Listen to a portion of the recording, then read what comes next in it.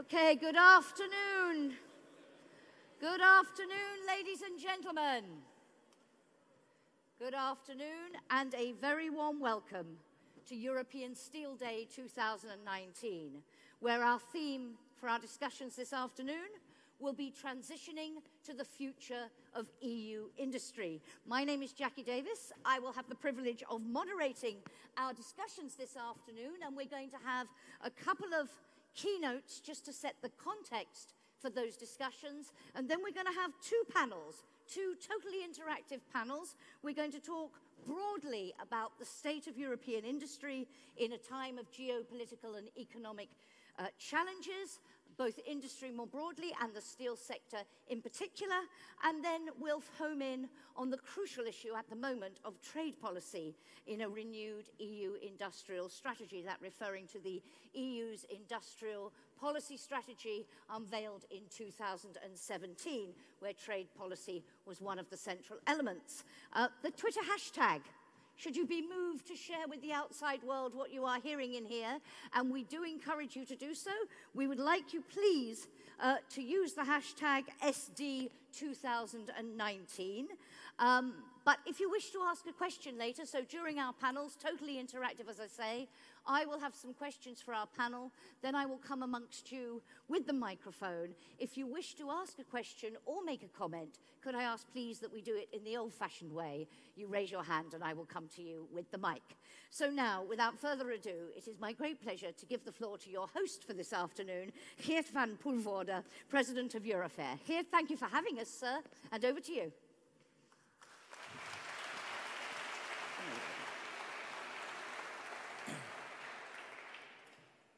So, thank you, Jackie. All okay? So I will start with drinking. You have to excuse me, because I have just a press conference of 1 hour behind me. And you see, global warming is getting also in Brussels a theme. By the way, some people tell me that global warming has advantages in the north, because in the north we will get the temperatures of the south of today. So let me start, because we have a very important topic and very important topics to discuss today. First of all, thank you for being here in the Steel Day 2019. It will be, and I tell you, a very specific and special Steel Day. We had also discussion with the journalists at this moment. You know that we are at this moment in a very specific situation, because we are facing very strong complexity of geopolitical, economical and environmental challenges. And it's nothing more or less than about the challenges of today as they look like today. They have the potential of erasing the complete European steel industry. This is what we are talking about. On the other hand, these challenges can bring us a great opportunity if we embrace the change and use it to accelerate innovation and find new opportunities. The junction we are at, and this was a bit a shock to the journalists also this afternoon, but the junction we are at today is, what do we want? Do we want in Europe a Europe without steelmaking? Or do we want a Europe that is the world leader in modern steelmaking? This is the question we, as Europeans, politicians, Commission, should answer. Eurofair's manifesto covers 4 topics that are the key topics for the future, and I will talk about some of them. So, trade protectionism, the need to decarbonize, the need to support innovations, and the upscaling of the European workforce. But before we go into this, I want to give you some numbers which are important to understand the whole concept. First of all, the economical challenge. We have seen now in Europe an economy that has been growing 6 years, 6 consecutive years of growth. This is good. And according to the European Commission, the economy will grow also this year and next year, already in the forecast of 1.5%. Steel demand until now followed a similar pattern. We had growth of last year of 3.3%. This year, the news is not so positive. This year, we are talking about a contraction of 0.4%. So, the steel industry has particularly hit very hard this year. And I don't need to tell you that those numbers, which are just numbers, have very strong consequences. The announcements that have been made the last months on plant closures, big production reductions in the European Union, and thousands of jobs that are at risk are a consequence of this. So how did we arrive there? We had a very strong year in 18, and the 17 year was not bad at all. So how can we come in 18 as a very strong steel year, and we are here together in June, 6 months later, and being confronted with already announced a lot of closures and a lot of reduction of production. So to explain this a bit, we have to go a bit back. So there is not one single trigger.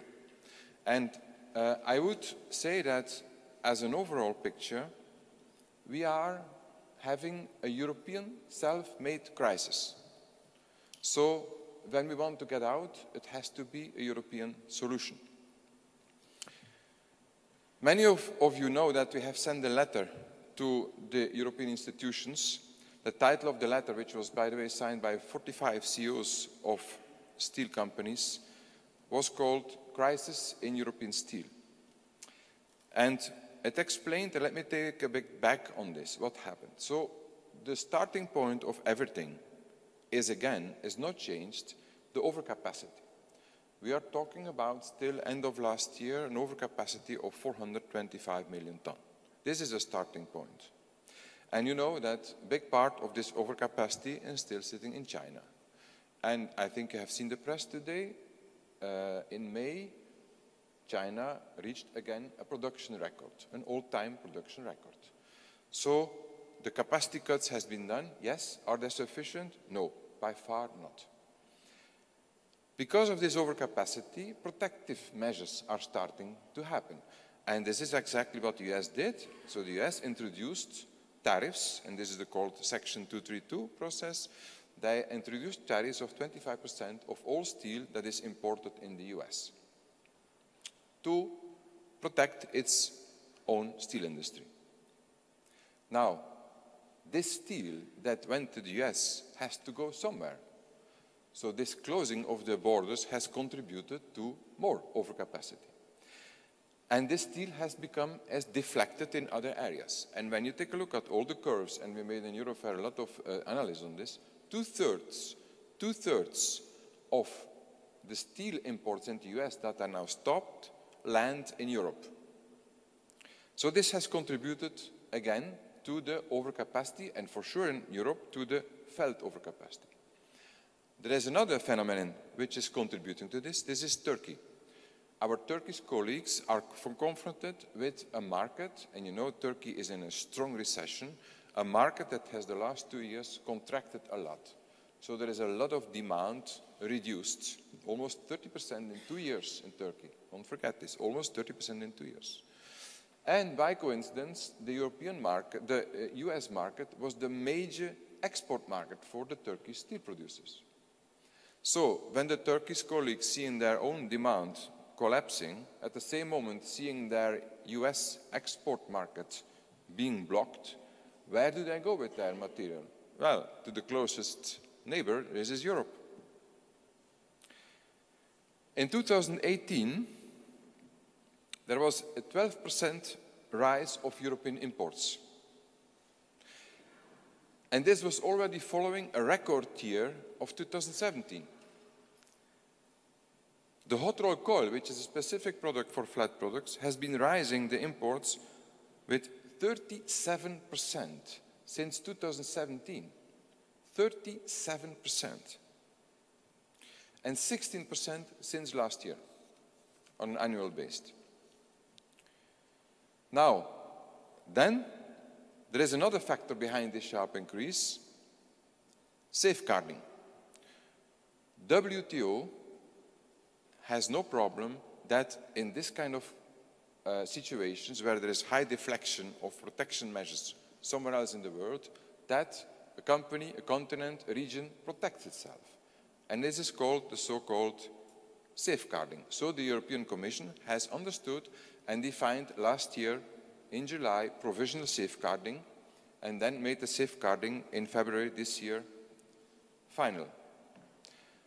The problem is that this safeguarding has failed completely in its objective for a large part of the industry. It is too weak. What happened? The safeguarding import level is calculated on 2015-2017 levels. The Commission has increased the quota with 5% in February, and in 5 days' time from now on, in July, there is another 5% planned. So, how can you understand that I just mentioned the steel industry in Europe is contracting with 0.4%? When you increase in 6 months' times your quota with 10%, this is just a further destruction of the own domestic industry. So those figures just do not match. They just do not match. So it is clear, when we want to go through this and want to survive this, the safeguarding has to change. The imports that are coming in today and the unfair imports are a real risk for the survival of the domestic players. For a sector as ours, with 320,000 people, and we heard in the press conference there that the indirect employment, with all studies we have been doing in Eurofair, is a factor 7 on the 320,000 people. So it is just not right that a domestic industry is just strangulated because the safeguarding is not working. And when we say 320,000 people are threatened to lose their job, plus the indirect employments, this looks very general, very unreal, very abstract. However, suddenly what we see now is that the impact of employment, when it is made local, and suddenly companies start to announce job reductions of 1,000, 2,000, 3,000 people in one location, suddenly this becomes very real. And then suddenly you see that there is panic. Panic at the union level, panic at the political level. Suddenly this number of 320,000, when you translate it into 1,000 concrete local employment reductions, this is not so anonymous anymore. This is an extremely serious matter, and it is disappointing that in Europe the procedures take so long and lead to damage before something happens. The safeguard measures we are asking are completely legitimate under WTO rules. So why is there no reaction? Why are we just hearing statements that everybody is supporting the steel industry, but nothing is happening? Now let me turn to the second problem. This is the emission trading system. This is also connected to trade. I will come back and explain it later on, because normally we think about environment, climate. It is directly connected to trade. But let me first explain two main impacts of the ETS system today. First is the ETS system wants to incentivize innovation, which is good, and this should drastically reduce the CO2 emissions of the steel industry. We welcome this. We want to go this road. We are investing a lot to decarbonize. There are several routes for steelmakers of decarbonization, but this takes time. The routes that we are producing now have been optimized during 100 years. You cannot expect that in 5 years we have fundamental research exchanging all of this. The actual steelmaking route is extremely efficient. So when you replace this, you need major innovative research projects. The funding of those projects should be defined. We cannot achieve this alone. This is impossible. The decarbonization cannot be done on our own.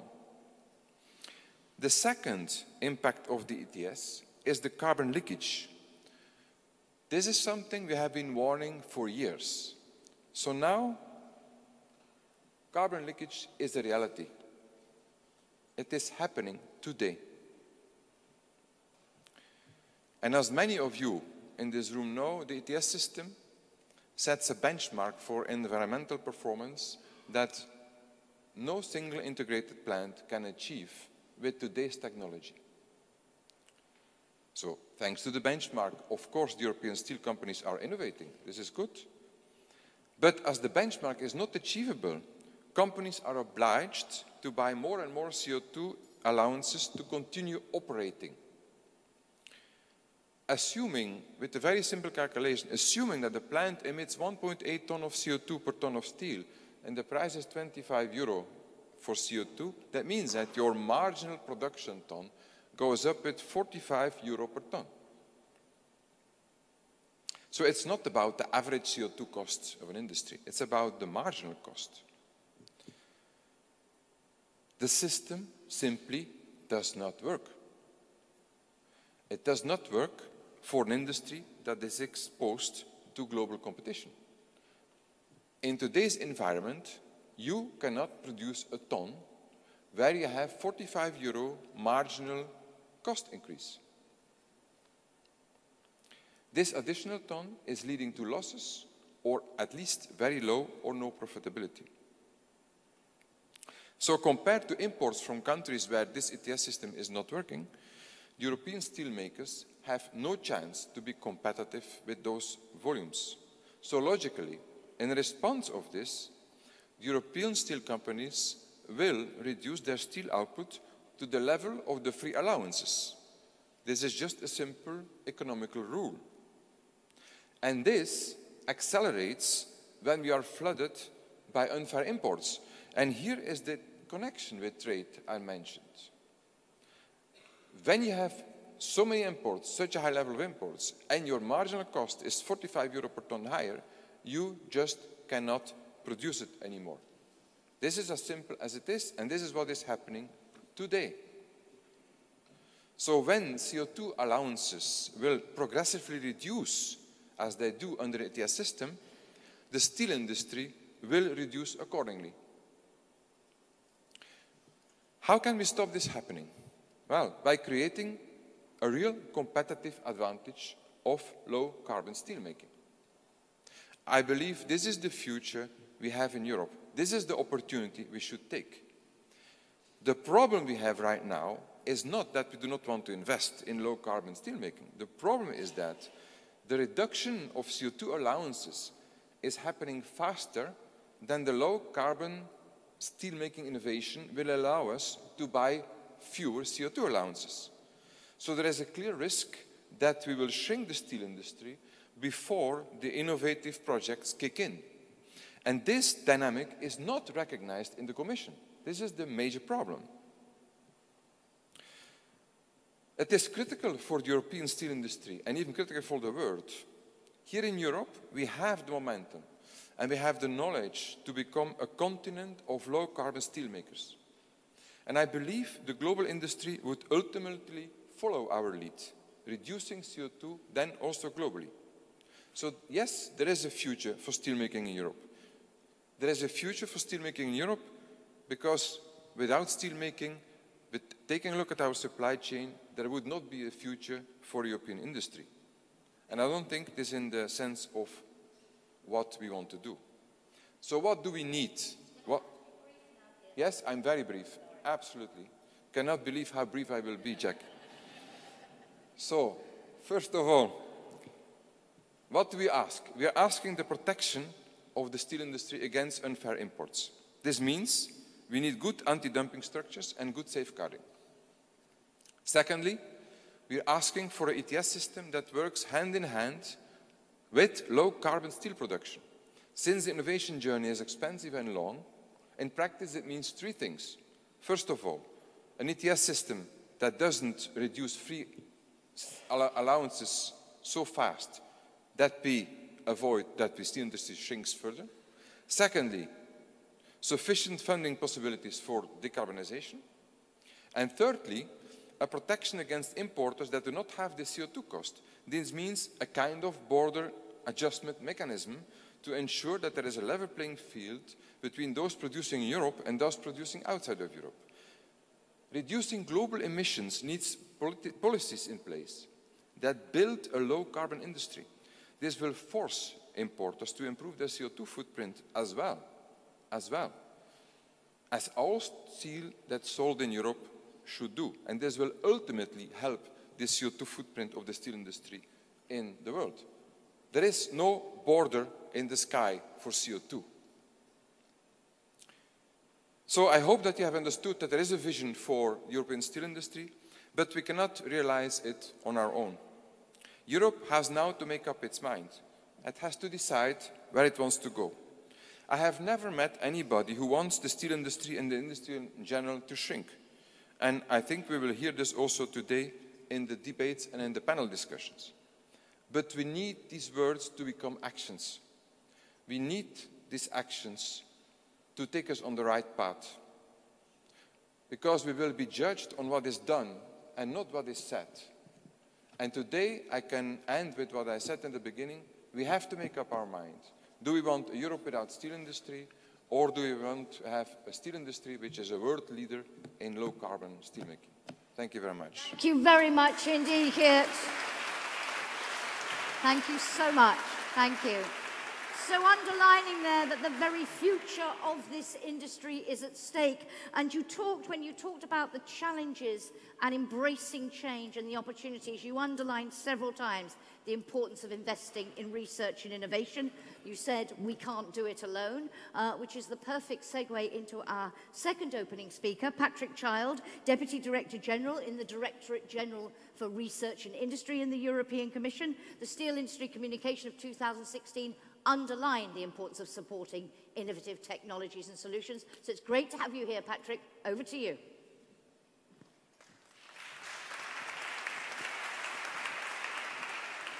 Well, thank you very much, and I'm delighted to be here, as Jackie has said, representing DG Research and Innovation from the Commission, where I think that we have a lot of very constructive and exciting opportunities ahead of us, and that I don't have to answer on behalf of my many colleagues whose work on other aspects have perhaps raised a certain number of questions. And so it's a great pleasure for me to be here with you and to make a few introductory remarks to what I'm sure is going to be a very rich set of discussions during the course of the afternoon in this magnificent historic venue. And I think it is a very sort of direct reminder that the very origins of the European project, the European Union, are in the European coal and steel community. And research and innovation have been a thread running through the whole history of the work that we've been doing. Of course, today, as Geert has so eloquently presented, we are facing some extremely acute challenges, whether it's the challenges of sustainability and climate change, the really fierce global competition in the sector, and also more broadly in our societies, demographic shifts and new political forces emerging. And the mission that you have set yourself and the theme of this event in the sort of working for the transition of the European steel industry, I think has a very obvious common denominator in all these different challenges, which is the potential force for good, the contribution that we can make working together on a very proactive agenda for research and innovation. And I want to talk briefly today really about three main issues. Firstly, the really direct imperative of responding to climate change. Secondly, the contribution that research and innovation can make to boosting the competitiveness of the steel sector in Europe, and the role that we see also for the European Union to work with you on achieving that. And thirdly, the place that the steel sector can occupy in making progress towards a global circular economy. So on my first message, I think there is no doubt that climate change is real, and it is already exercising disruptive forces in our national economies. We cannot continue on a business as usual basis. And we have seen strong signs of recognition across the economy, including in the sectors of energy-intensive heavy industry like steel, that we need to change and adapt. And I think that the challenge of being a world-leading low-carbon steel industry in Europe is one that I can certainly immediately subscribe to. And even if the European Union is leading the global response to climate change, we still see that in the European Union, greenhouse gas emissions have been still creeping up in 2017 by 0.7% compared with 2016.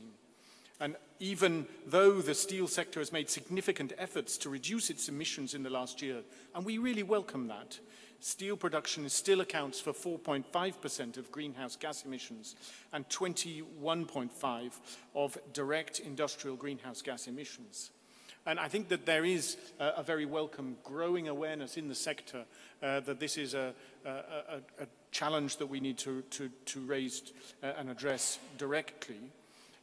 We in the European Union have committed ourselves to reducing greenhouse gas emissions by 40% by 2030.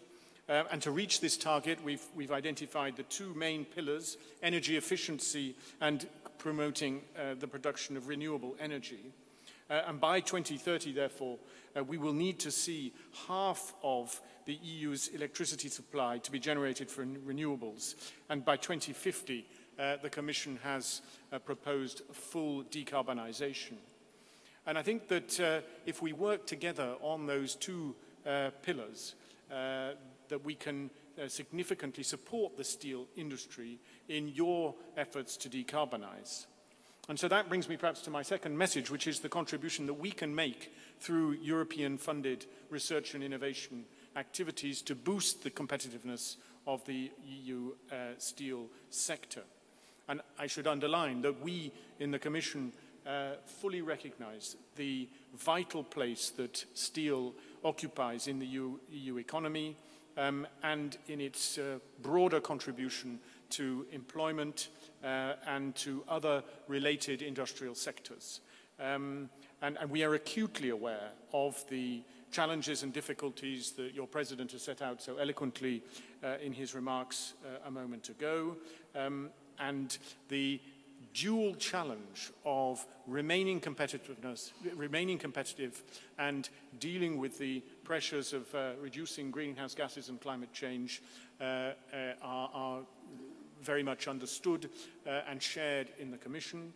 Our priority is indeed to put in place a combination of defensive mechanisms against unfair international trade practices and to offer developing innovative solutions that in the long-term perspective will help the industry to become more competitive and resilient while relieving the pressure on our resources and on the environment. And in this whole picture, innovation, I think, is a key opportunity. I'm thinking, for example, about the hydrogen production from clean energy, or the deployment of solutions based on carbon capture and storage, or carbon capture and utilization technologies. Long-term breakthrough technologies, as well as an integrated European approach, will be fundamental as we seek to reduce the impacts on climate change and to lead international cooperation. Innovation obviously needs very significant investment, and the European Commission is currently exploring ways of increasing synergies between the most relevant EU funding instruments. So, of course, starting with the Research and Innovation Framework Programme, Horizon 2020, and the future proposals for Horizon Europe that we are working on, and I'll mention more in a minute, but also on instruments like the Research Fund for Coal and Steel, where we are exploring ways of making more creative use of the money that is in that fund, or the Innovation Fund, which is where the revenues generated from the emissions trading scheme are redeployed to productive use in the economy. And I believe that all these funding streams will help us to support the identification of breakthrough technologies towards low-carbon steel-making processes. Specifically on Horizon Europe, the next framework program that we're working on, in the coming days we will be launching a widespread consultation on the strategic plans for the new program based on the political agreement that we were able to secure in record time earlier this year on the legal texts. And we'll be holding a big series of conferences in September, where I hope many of you will be present, where we will get into the detail of what we want to do with the new opportunities under Horizon Europe. And I'll just finish with my third message on the place that we see the steel industry occupying in the trend towards a global circular economy. This is an economy where value is maintained within a product so that when it reaches the end of its useful life, it can at the same time reduce or eliminate waste. And in a well-structured circular economy, the steel industry, we believe, has a significant competitive advantage over competing materials. Steel is 100% recyclable, and scrap is converted to the same or higher or lower grade steel, depending on the requirements of the final product. The European Union is a net exporter of scrap steel, and in 2017 it increased by 13% compared with 2016. So just to conclude, ladies and gentlemen, climate change, we think, is the most immediate challenge and priority facing our economies and our societies, and I'm sure that the whole question of climate change and sustainability will be very high on the agenda of the new Commission that will come into office later in this year. And we are ready and keen to work closely with the steel sector in the efforts that you are making to reduce greenhouse gas emissions in order to achieve the target of 80% reductions by 2050. Investing in research and innovation is a vital part of securing this low carbon future for the steel sector. With our proposals in Horizon Europe, we believe that we can make a very substantial contribution, working in a very close partnership with you. And I hope, therefore, that on the basis of the discussions that we'll be having during the course of this afternoon and the work that we're doing on developing and deepening our ideas for, in particular, Horizon Europe, but also the other EU funding instruments, that we will make a decisive contribution to an innovative and successful European steel sector looking forward. Thank you for your attention. Thank you very much indeed, Patrick. Thank you, and I'm sure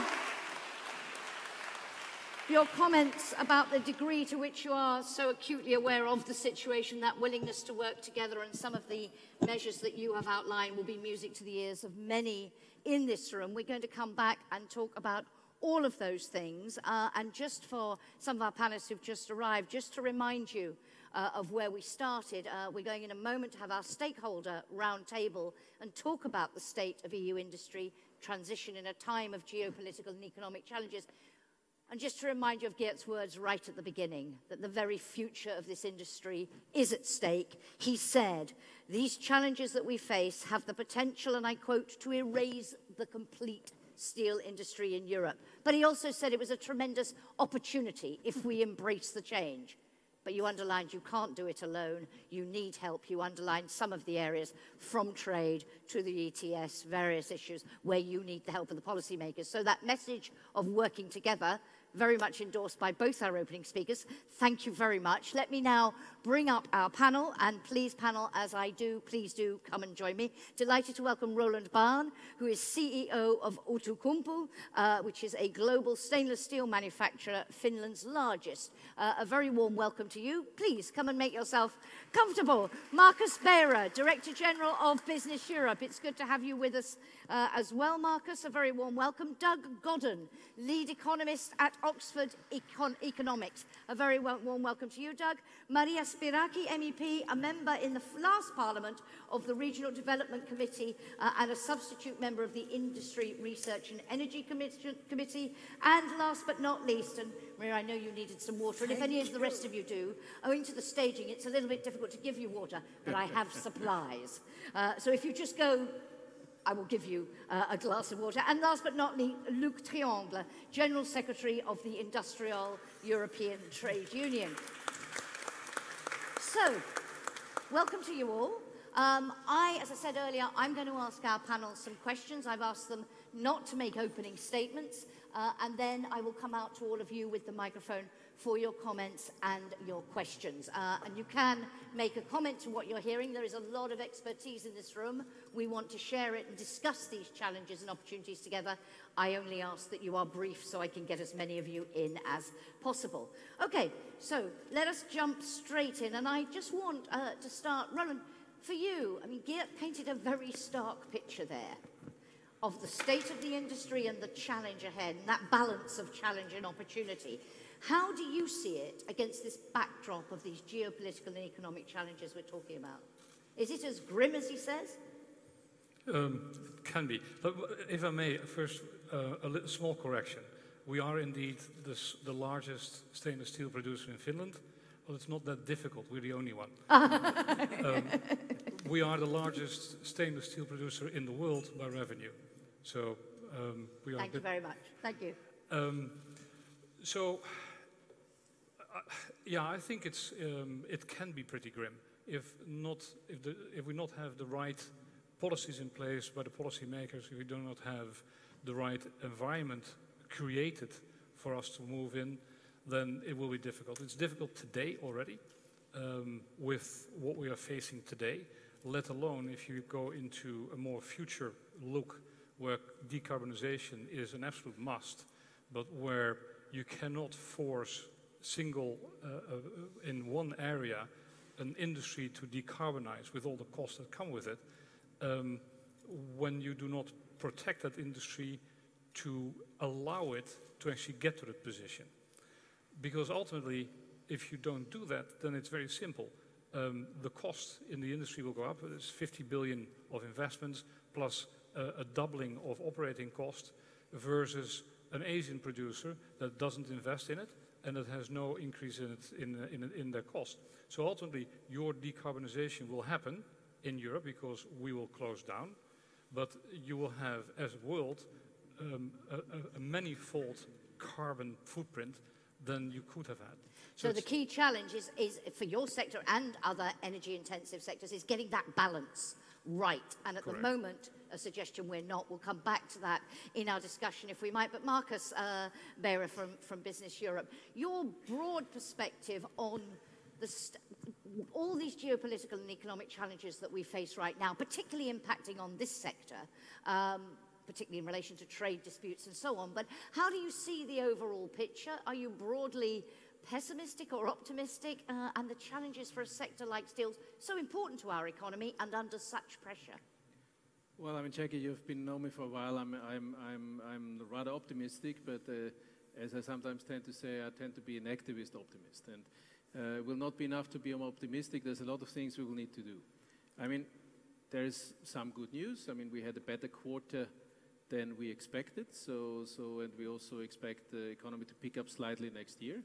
And there's a couple of good factors. But at the same time, there's a lot of challenging factors. I mean, of course, for steel, but I'll try to bring a little bit of a broader perspective. So number one, the world in which we have been successful, so the world in which we have strived with our model, is partly fading away with a more protectionist US, with a more assertive and more aggressive China. So we are about to find our new way in this changing world. And of course, this is a hell of a challenge. I mean, there's some sectors we do well. At the same time, we also see that we are falling behind in many fields. And of course, this goes from sectors which have been mentioned. But if you look at, just if you take the largest companies in the world, top 10, top 15, whatever you call it, I mean, you will see that none of them is European. Very much driven by digitalization. And I know there's a lot of good things we have been doing, but at the same time, if you look at the bottom line, the truth is that we have been falling behind. Talking about energy and climate more specifically, I mean, you know that I think we all went a long way. And the debates we are having today is very different from the debates we would have had 10 or 5 years ago. So people also in our ranks very much agree with the goal to become carbon neutral. But then again, it will be very much about taking care of a number of preconditions. I mean, this means we will need huge investments, and of course some of them will come from the private sector, but many incentives will need to come from public sector. We will need huge investments in infrastructure. We will need availability of low-cost green energy, which for the time being I don't see. So there's still a lot to do there. And we will need to motivate the others. It's always the same. I mean, you know that as much as we are committed to change, our share in the world by the year 2030 will be 5%. And if you look at last year, I mean, we have seen that there was a decline in Europe, there was a decline in Japan, and there was a steep increase in the US, there was a steep increase in India, there was a steep increase in China. And this is not here to go away. Okay. So what I'm saying is, it's very good if we lead by example, and we are committed to this, but we will need to think about extra ways to also enforce our views, because otherwise we will not come to a balance and we will not succeed. So you talked about Chinese assertiveness. Maybe we're going to need to be a little bit more assertive in the future, but also question really for all of you a bit later is in terms of, in this changing world, has Europe really woken up to just how fast and how much it is changing and what the implications are, not just for steel, which we're already hearing about, but more broadly. But lots to come back to later. Doug, from your perspective and looking at the steel industry within the context of broader industry and how what it's going through compares with other sectors, how do you see the overall state of play? Well, I think for steel industry, the sort of challenges facing manufacturing and EU manufacturing in general are sort of much more, they are magnified in the case of steel. So, for example, steel is a very trade-intensive sector, and so any challenges in terms of costs or adverse trade policy developments, that will affect steel more than the typical manufacturing sector. It's also very energy-intensive, so anything that happens with energy costs and environmental policy, again, that will impact on steel more than a typical manufacturing sector. And also there are some of the availability of substitute materials, perhaps aluminium, maybe some future developments in other alternative materials, which could be a further challenge. And then finally, of course, you have got this existing problem we've heard about, the overcapacity in the steel sector. So I think there are some great challenges. And it's also true to know steel is, EU steel is sort of relatively small in terms of employment, but it does have three strengths. That firstly, the productivity, the output per person working in steel is very high relative to the economy as a whole and relative to other parts of manufacturing. Secondly, we've already heard how it does have a very extensive supply chain right across Europe, and in fact, for every single job in the EU steel industry, there's another 7 jobs which are supported as a result of supply chain impacts and the impact of the spending of employees. And then thirdly, and I think this is the other factor that our report launched today focuses on, is how steel enables lots of other activities. If you think of important sectors such as vehicle manufacturing, sort of mechanical machinery manufacturing, metal products, everyday metal products, and of course construction, without steel, there's certainly a good portion of that activity could not take place at all. You can't have a vehicle, very difficult to have a vehicle without metal of some kind. Sure. And steel makes up a very large proportion of the metals used in those industries. So that means when we listen to Geert's warnings about the state of the industry and the fact that it is under such threat, it isn't just steel that's under threat, if steel's under threat, because of that enabling role that it plays in so many sectors. Right. Come back again on that, exactly. If we might, in our discussion. But thank you very much. Maria, from your perspective, optimistic, pessimistic about the state of European industry generally? And I know you were running a little bit late because the traffic today is appalling, but I summed up for you the warnings that Geert was giving us about the industry. Do you share those concerns? How do you see that balance of challenge and opportunity for our industry? Allow me to talk as a politician and not as an expert. There are a lot of experts here in this room. To start with the problem that we face, and it is overcapacity. For both of us, for the EU and the US. And instead of joint forces to address overcapacity, Donald Trump decided to play at the field of our competitors and to enhance the problem. This is the first. Secondly is the issue of tackling climate change. We all know that climate change is a global threat. And we all know that when Donald Trump decides to withdraw its country, US, from the Paris Agreement, then the level playing field is fully unfair. These are the two parameters that we have to face, and the level playing field is fully unfair, and we have to start working on this. How can we manage it? We have, first of all, to start working on the issue of the uncertainty of the economic certainties that these kind of movements are creating. The uncertainty is a key issue on this. And secondly, we have to find something that it is more and above, and something that it is something that in a global approach than ETS. Allow me to speak frankly, because I think that we have to revise, to review in a way or another ETS for a second time during this mandate.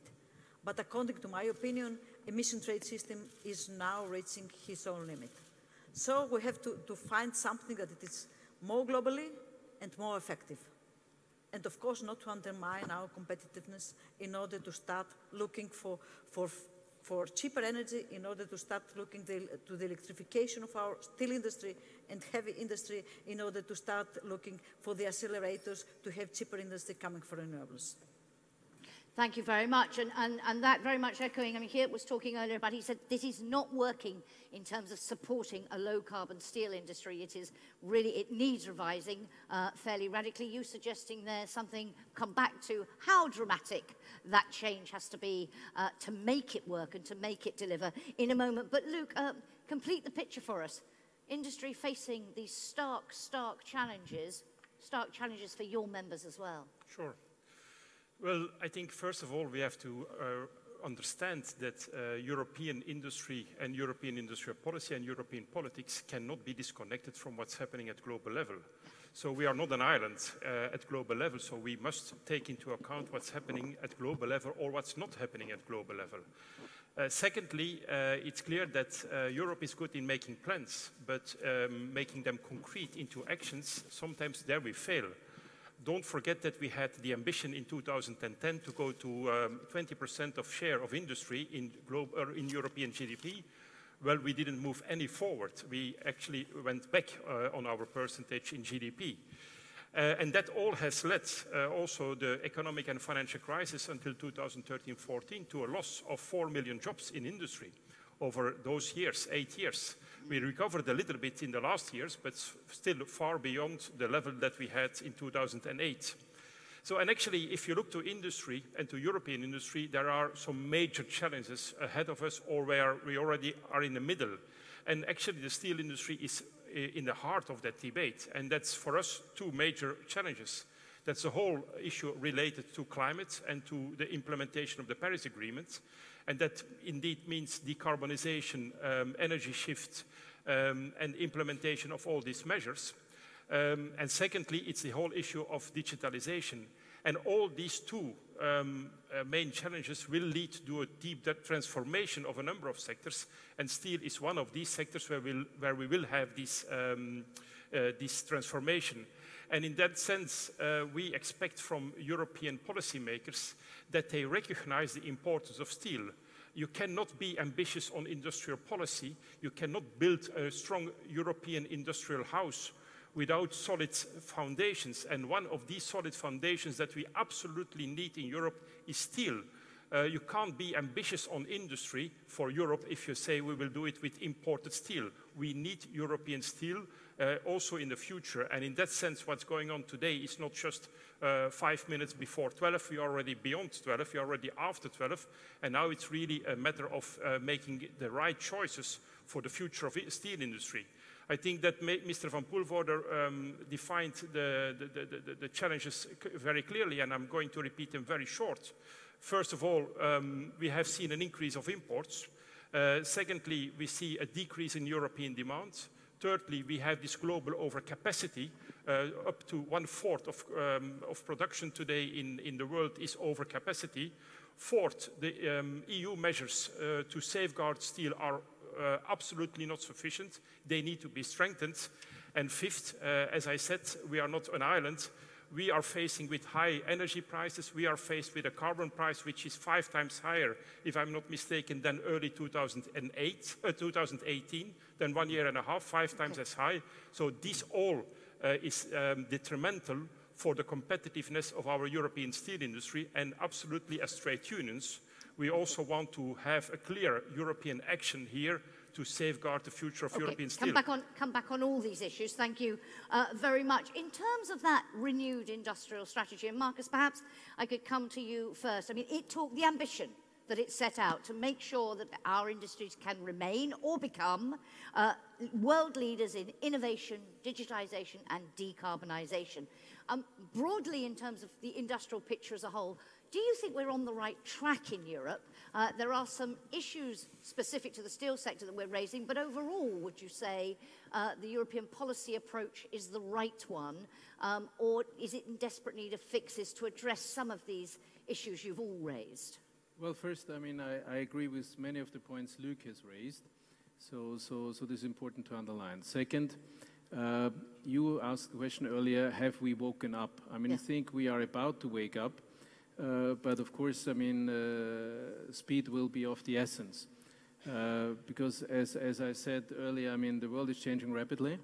The truth is we had, and Luc has mentioned this target that we wanted to go back to 20%, coming from the clear conviction we have seen throughout the financial crisis that you cannot be successful without a sufficiently large and sufficiently competitive industrial base. And the target was there.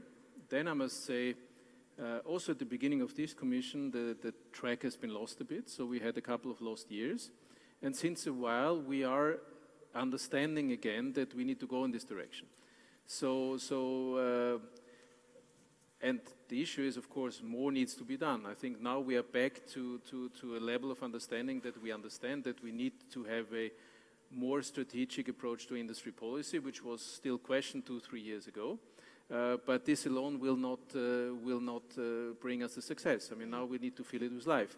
And there's a long list of things we will need to do. I mean, we talked about energy policy. Of course, we need to decarbonize. At the same time, we need to be sure that we can still be competitive and we have the security of supply. It will very much depend on how we interpret trade policy. And of course, we all very much like the way we did in the old days. But as the world is changing, we'll also have to adapt to this. But finding our own model, not copying the Americans.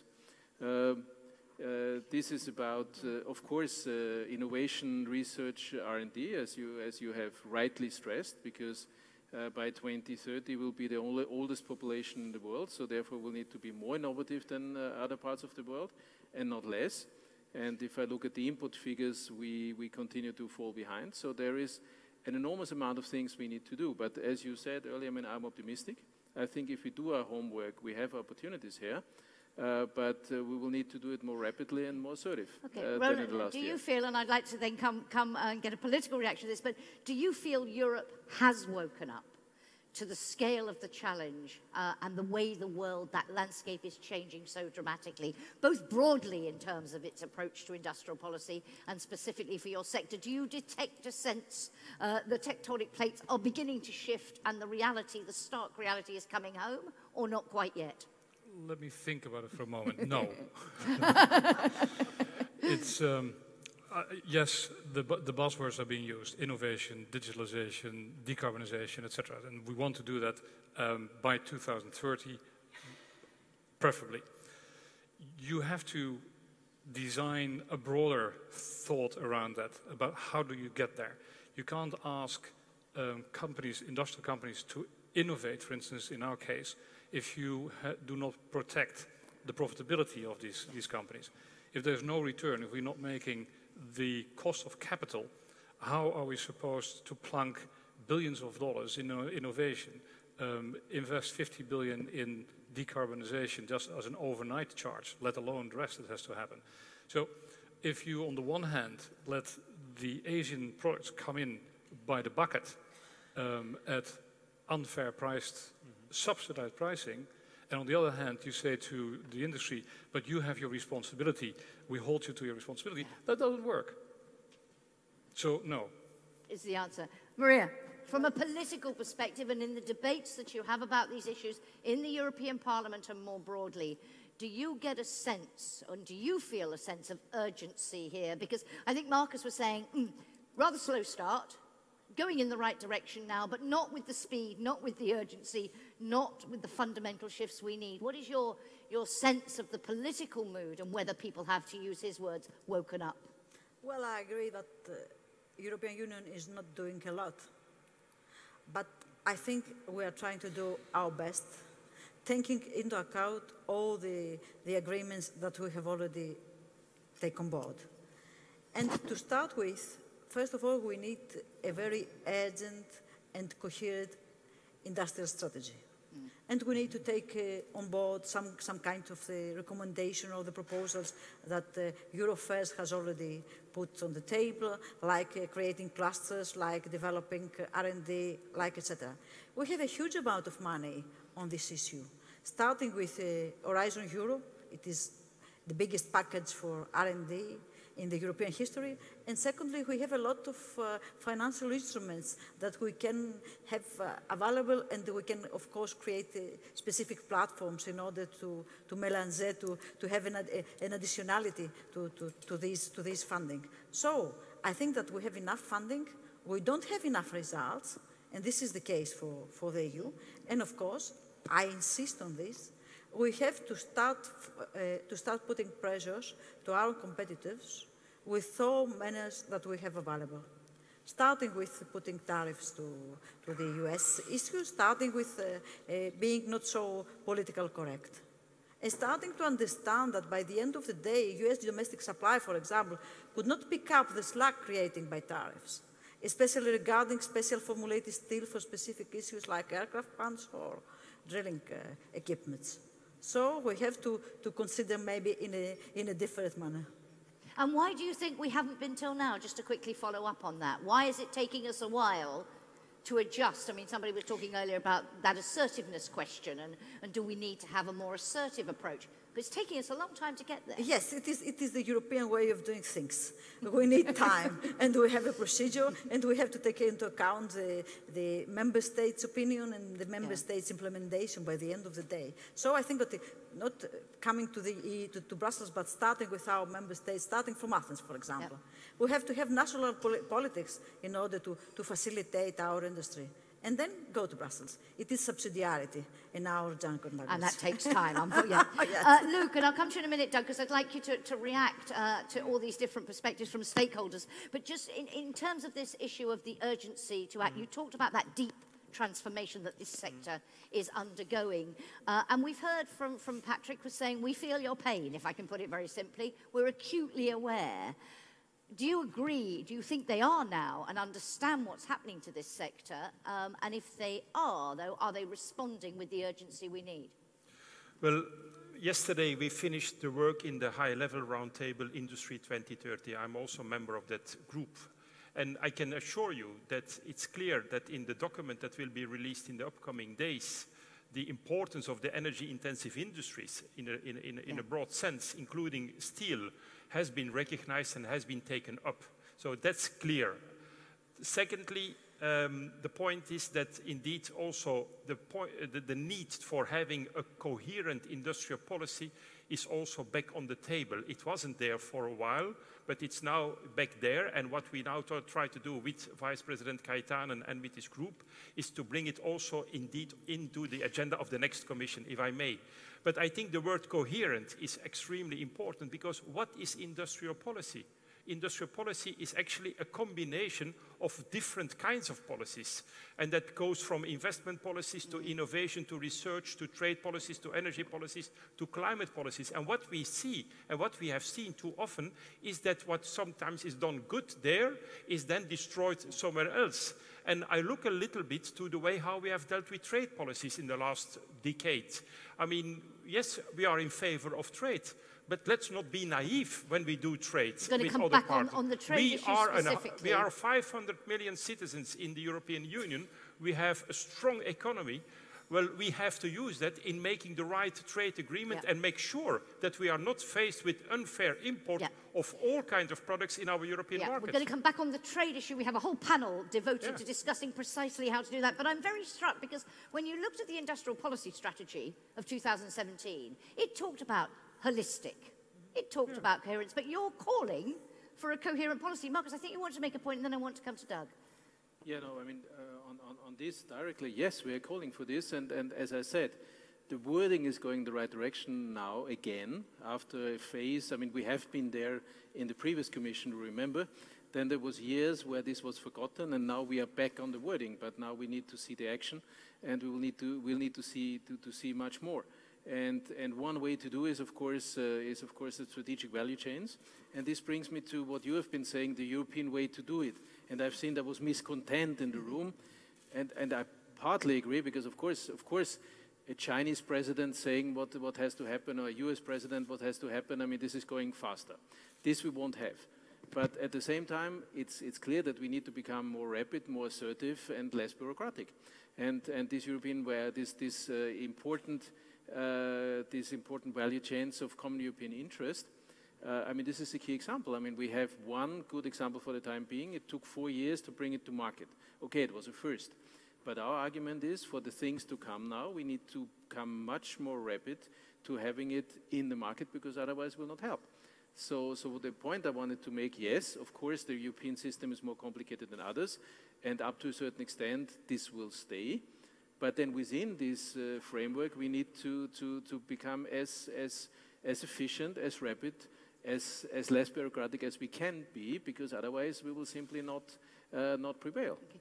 Doug, just on this point of coherence, to what extent do you think that the strategy that was laid out 2 years ago for industry as a whole, that steel communication strategy, a communication of 2016, which specified some very specific measures, most of which you've all mentioned, that need to be tackled, but have we got the joined up thinking we need? And if we haven't, what do we need to do? I suppose, first of all, I should start by saying that Oxford Economics doesn't actually take any sort of policy positions as such. No, indeed. But my view... But just in terms of what we know about what's happening. So my view as an economist, I think that the aspiration in the industrial strategy is a good one, you know, that we do, and we do need an environment which is going to foster, you know, investment not just in tangible assets, but also in innovation and in skills as well. And I think for manufacturing in general, the EU will be looking to move to become sort of even more higher productivity manufacturing base. And so I think the aspiration is there, whether it is coherent or not, whether it's enough or whether enough is going on the ground, I'll leave that to others to comment.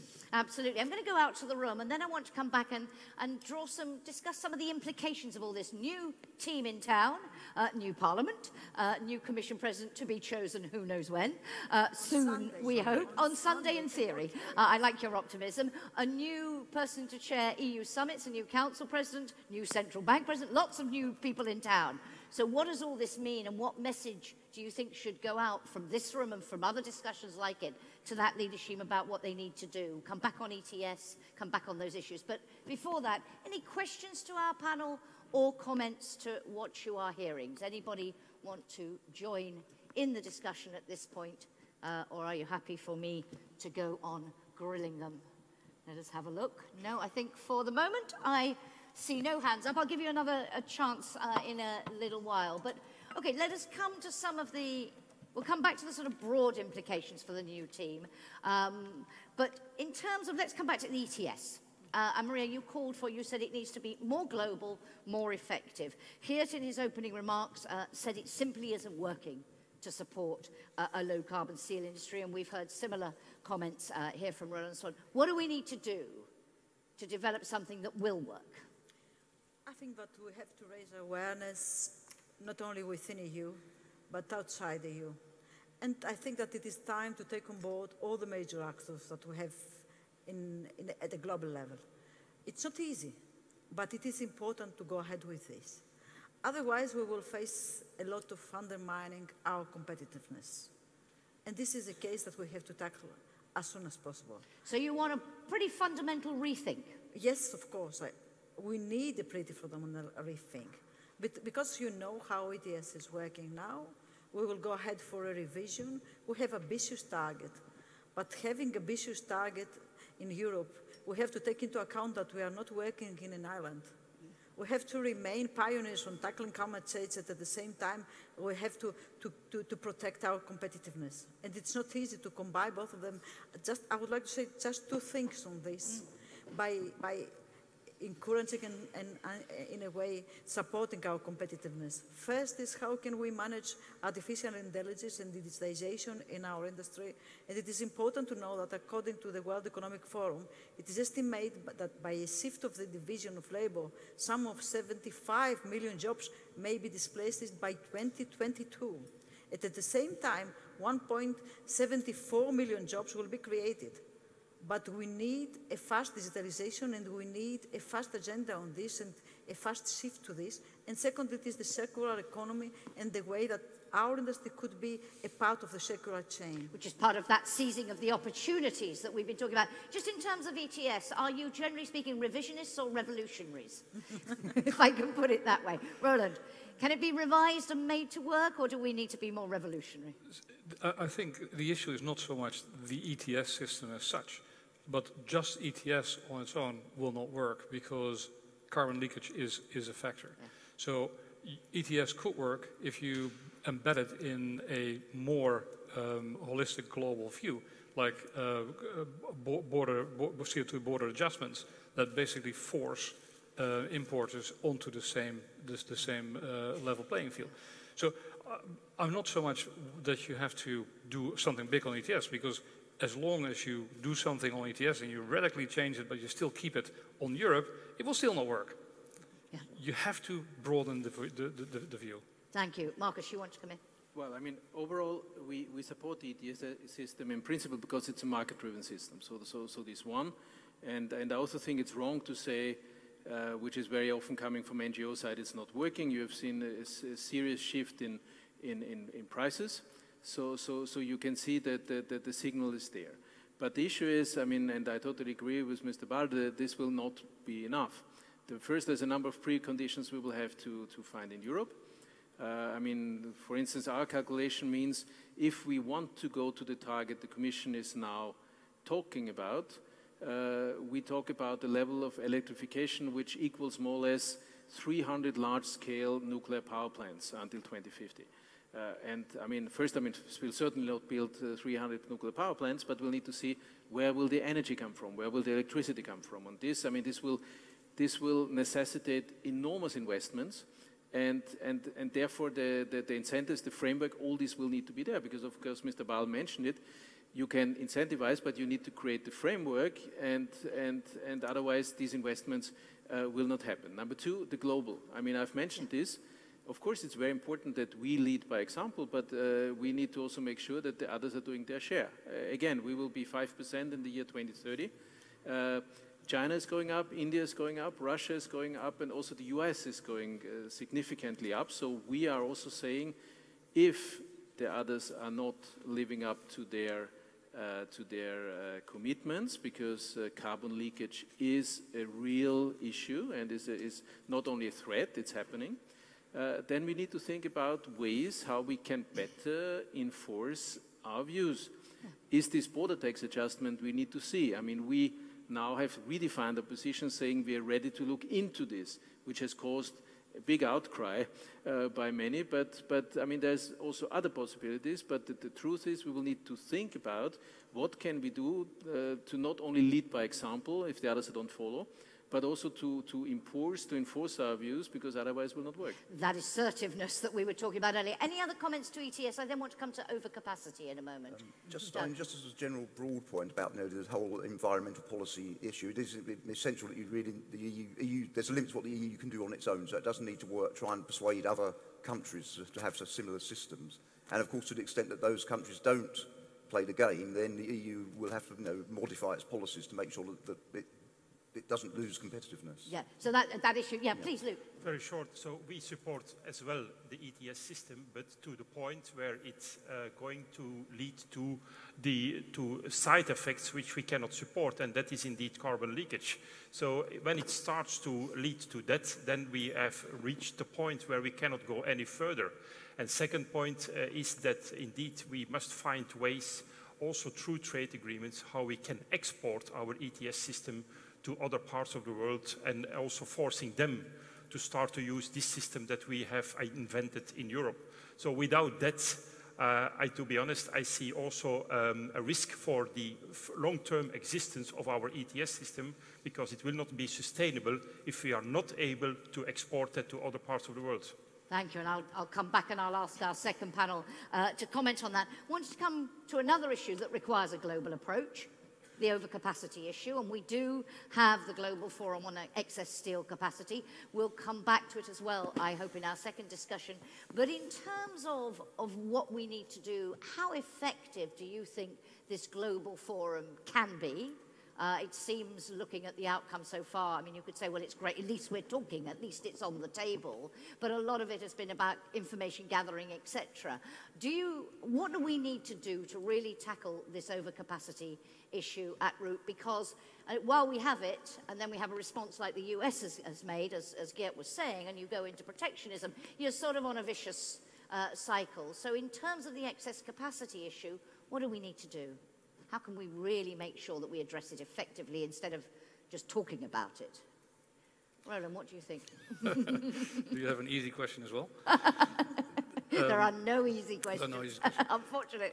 It's a very sticky issue. If you look at, for instance, what has been agreed in reduction in the past, the famous 250 million tons in China, they did close the 250 million tons, but they have reopened much more modern tons to compensate. So on balance, nothing has really happened. What can you do? The first thing, of course, is to make sure that the capacity that is being subsidized, that you find a mechanism of taking that out. Yeah. Now, no one will agree to that. That's the issue. So it's very logical that this should not be there. So, but no one will agree. In fact, what Trump did, and I have to haste to say that I'm not a Trump fan, but it's probably one of the few semi-logic things he did, which is to say the only way you can control China, because that's basically the issue, let's call a spade, is by making sure that all steel that comes into the US has a tax. Because otherwise, you put a tax on China, China will dump the stuff into Korea, and Korea will be the next one that exports into well, and what we've seen indeed, the figures that were given earlier, 2/3 of those imports that would have gone to the US are coming to the EU now. But even into the US, you'll find a way. It's like water always finding a way. So by putting a total protection around it, you address that. But it's a method that I would not want to support. I mean, ultimately, it's not something. So it's a very sticky issue. The answer I have for you, I have absolutely no clue how you do that, unless you have a clear understanding globally that it has to happen. Now, and I get back to the same point, the one thing that might help is to tackle it through climate. Because at the moment that first of all, you have targeted anti-dumping against unlevel capacity, and secondly, you link it to the same carbon rules as the rest of the world, you will force a number of these players out over time because they become uneconomical. So I don't think you will get there negotiating. I think you will have to find a carrot and stick method. Luke, this, of course, of central importance to you, central importance to your members. We do have, in recognition of what a difficult challenge this is, the EU does have various mechanisms, at least to mitigate the impact of reductions in capacity. I'm thinking about the Global Adjustment Fund, European social funds, and so on. But do you think enough is being done to help bring about that transformation and that reduction in capacity we will need within Europe, as well as more globally, because as Ronan says, it's a very tough nut to crack? Well, first of all, I would like to say that in the normal markets, global overcapacity corrects itself. And it doesn't correct itself when the other drivers are playing, like state aid, like subsidy. And that's happening today with the steel sector. So why do we still have 25%? Why it's still growing? Because there are other non-market, normal market measures playing in the steel industry today, and we need to correct that if we want to tackle the global overcapacity in steel. That's first thing. Secondly, we believe there is a huge social dimension here linked to the issue. Geert van Poelvoorde already mentioned it. closures of companies, and these are our members, these are companies that we organize, these are trade unions where we deal with. So all these transformations on decarbonization, on climate measures and so on, we support them, but they will indeed, as I said before, deeply change the structure of certain sectors, starting with the steel industry. And if we want to have the social acceptance of our society, because I'm not talking only about the workers working in these companies, but also their families and communities which are depending on those sectors. If we want to have the social acceptance, then we need to have a strong social agenda linked to these structural changes. If we don't have that, if we just ignore that, I'm afraid that we are facing difficult social years in Europe in the 10, 20 years ahead of us. And so in that sense, the social component, the social dimension, which goes into skills, which goes into regional funding, into regions that will be highly affected, some maybe not, but those regions which are highly affected, and we know them very well, well, the question is, what do we do today to avoid that we have social turbulence in these regions in 10 years' time? Yeah. So those things are being done, but are they being done enough, briefly? No. No, we need more. Yeah, absolutely. We need more. Yeah. Maria, you raised this point at the beginning in relation, Luke saying that, of course, market forces should deal with it, but because of the behaviour of many countries, and you mentioned Donald Trump, it's not happening. What do we need to do? What can we do? First, we need fair trade agreements, and I insist on this. CETA is in force right now, and we have the products of this fair trade agreement. We have fair agreement EU-Japan, and we need a fair trade agreement with China, and of course you know that TTIP is synonymous with failure. So we have to work on this, and we have to work on this in order to, first of all, to export our ETS system, secondly, to start working on overcapacity from both sides. Secondly, we need a strong social support coming from MFF fundings and from other funds. That's why, as an institution, the European Parliament has already forwarded the Energy Just Transition Fund. It is a proposal that it needs more than 3 billion euros, 3.4 is our proposal, in order to facilitate people that are working in a carbon-dependent regions. There are 14 within EU, and we are trying to explain to them that it is time to start reskilling themselves, and it is time to invest on reskilling themselves, and we are trying nobody to leave behind. This is our case. It's not for steel, but it is something that it is related to steel, and it is core. And third, I think that we have to rethink the way that we are operating, not only in steel industry, but in our own European industry as a whole. I insist on digitization and circular economy. And I think that in these two aspects, we have to work more, to focus more, and to transform ourselves more rapidly. Which brings us to that other side of the coin, the embracing of change and the opportunities that Geert talked about right at the beginning. Marcus, quick one if you would. I want to just quickly then check if there are any more questions in the room, and we'll draw conclusions. No, Marcus well, first. I mean, on the overcapacity and the answers. I mean, obviously, I mean, we all suffer from the overcapacities in China, not only on steel, but very much on steel, but also on other sectors, aluminium, semiconductors, and so on. And the US reaction to this and all these things together put the pressure on Europe. So, I mean, I abstain from commenting in how far the US president is, how did he call it, half rational, whatever. But I think if some things might be half rational, I think in what he's not half rational is that he thinks that he will be able to change the Chinese behavior on its own, which I don't believe in. And at the same time, I think also dealing very much with China, and we are in a change process towards China as well, and they will certainly have a more assertive stance towards China. But I think there is a certain readiness for certain changes, but only if the pressure is high enough and only if we are working together.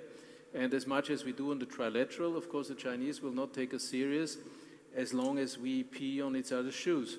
What we are currently doing.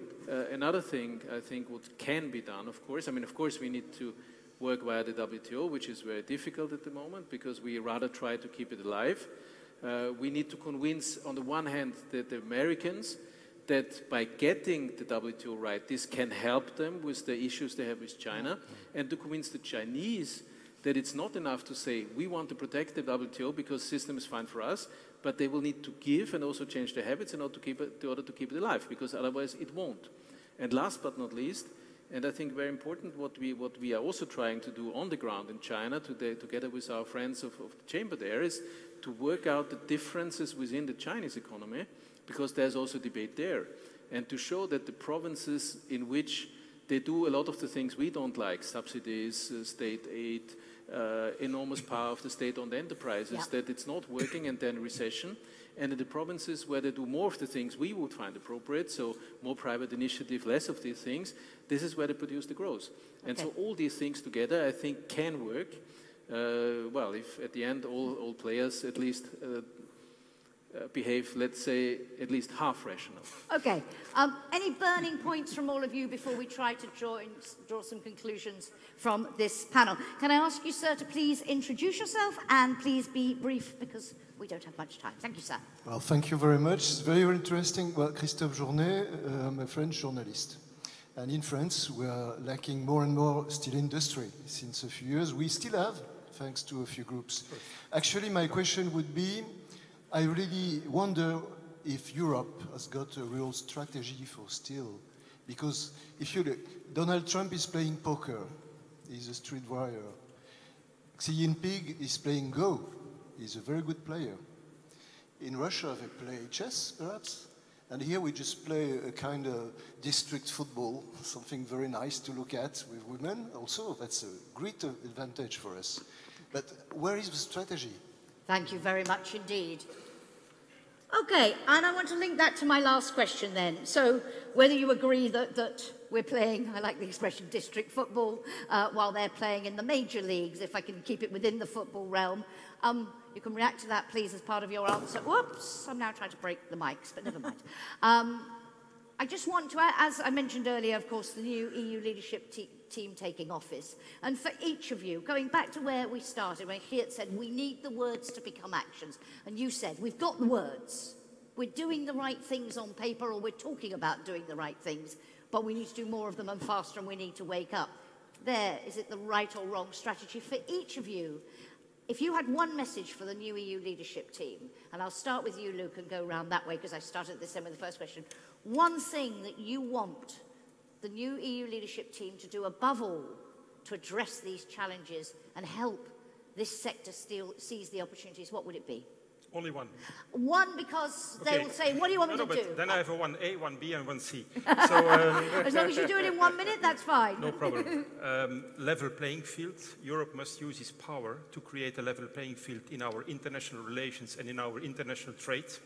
And that means also on energy policies, on decarbonization, on all these topics that we discussed this afternoon. Secondly, from my point of view as a European trade union, we need to make sure that all these transformations are linked to social acceptance and to a strong social agenda.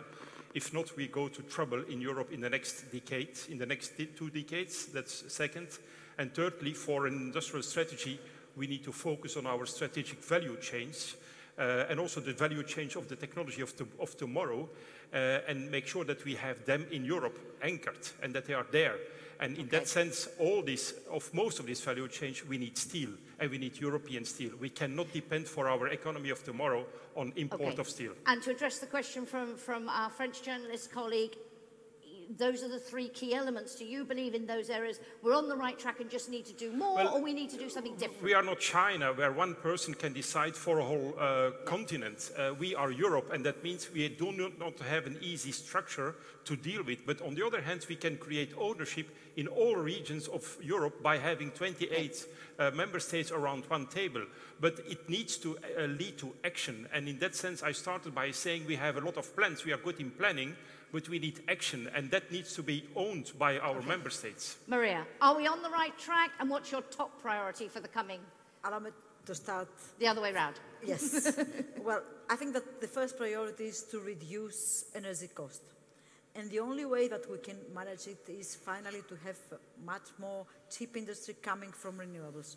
According to a McKinsey report, which has been published by the end of this year, technology is an accelerator for renewables to give us cheaper energy. And secondly, we have to invest in our advantages. I mean, for example, steel sector has to meet very high level of European standards. And this is a competitive advantage. It's not a disadvantage. And that's why we have to invest on it. Of course, we're not doing enough to have a coherent and holistic approach on our strategy for the industry. But we are trying to do our best, and we have, first of all, to start at the regional level, and then to a member state level, and finally to a EU level. Thank you very much. Doug?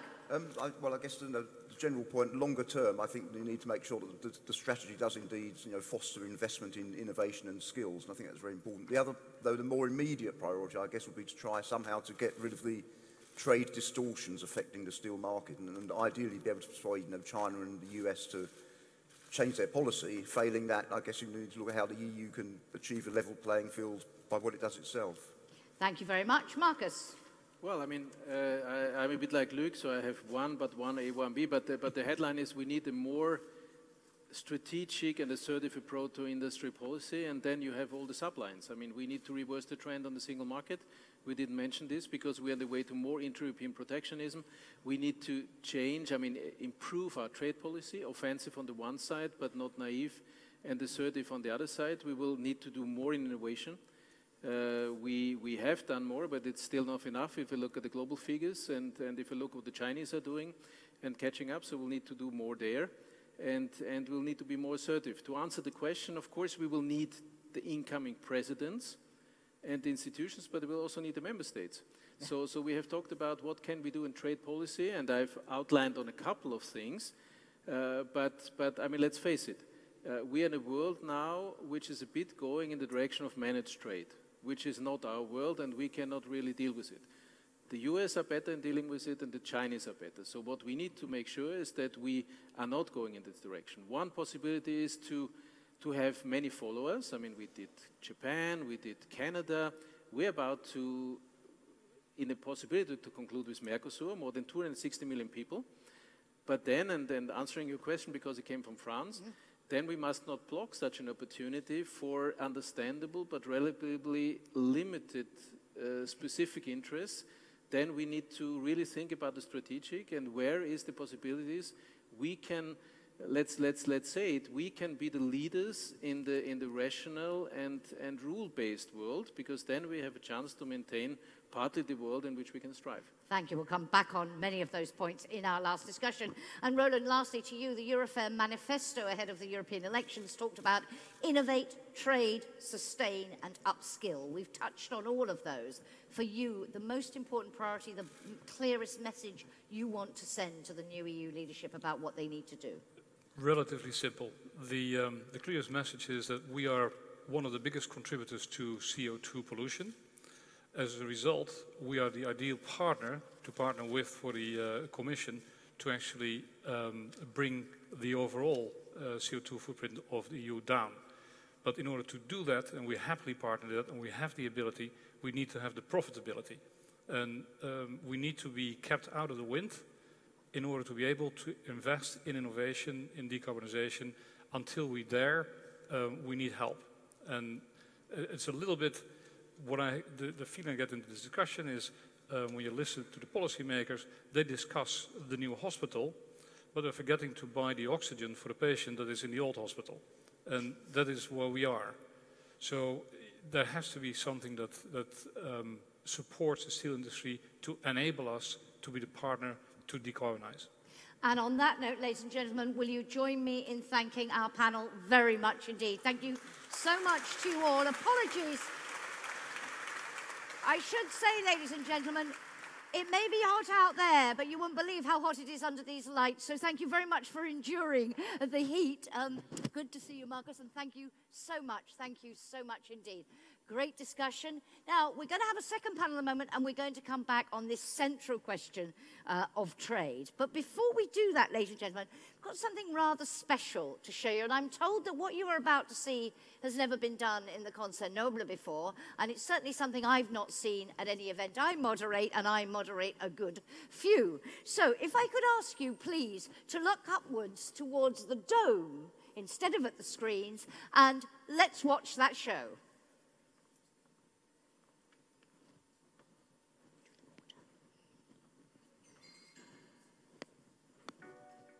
The future. It's tomorrow. It's today. It's steel. The European steel industry is preparing its transition to the world of tomorrow. We're working hard to create new technologies and processes to make steel even cleaner to make. Our transition to the future will make steel even greener, with even wider applications than we could have ever imagined.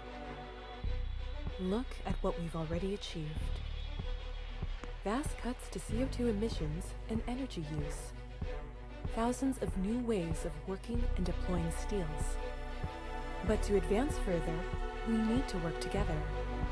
The steel industry, synergistic sectors, governments, the people.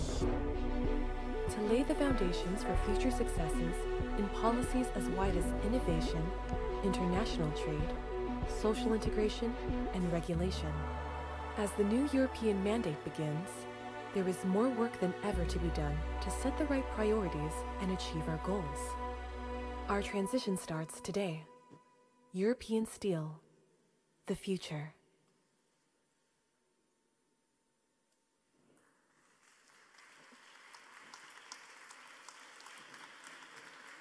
I told you it was cool. I really, really like that. Very, very clever use of the room, and a little bit different.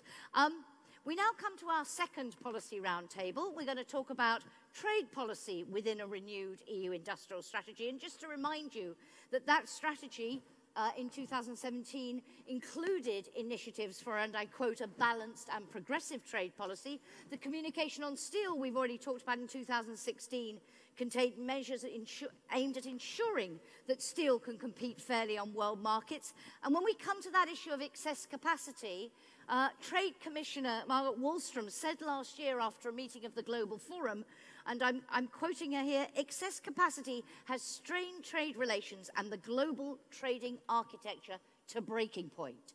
So if we are at breaking point, what do we need to do? Let me bring up our panelists, and please do come and join me as I introduce you. Christopher Beauman, who is Senior Advisor at the European Bank for Reconstruction and Development. A very warm welcome to you. Mario Caldonazzo, who is CEO of the steelmaker Arvedi and Vice President of Federacciai, the Federation of Italian Steel Companies. Welcome to you. Jonathan Holslag, Professor of International Politics at the Free University of Brussels. A very warm welcome to you, Jonathan.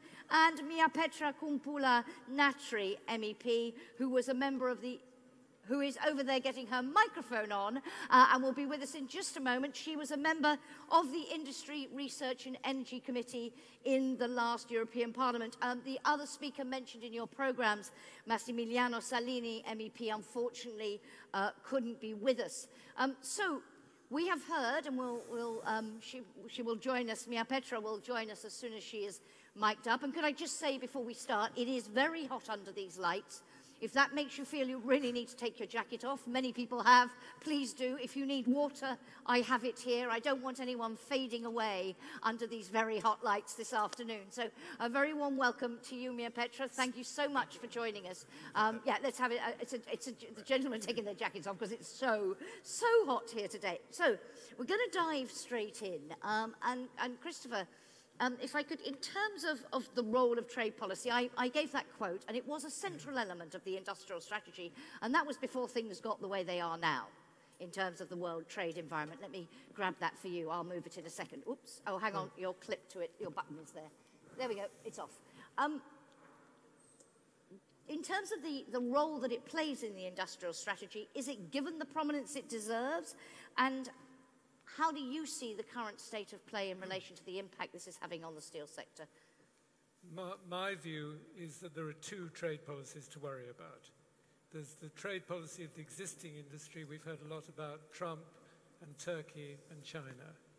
And that should be dealable with their contingent problems, which have been badly handled and which need sorting in the short term to help the industry. I'm more interested today in trade policy on climate change, which is the new agenda for the industrial strategy. And of all the elements of the industrial strategy that concern the steel industry, it is climate change, because steel is a carbon-intensive industry. And it's impossible to imagine a future of 2050 with a carbon-intensive steel industry, at least very hard.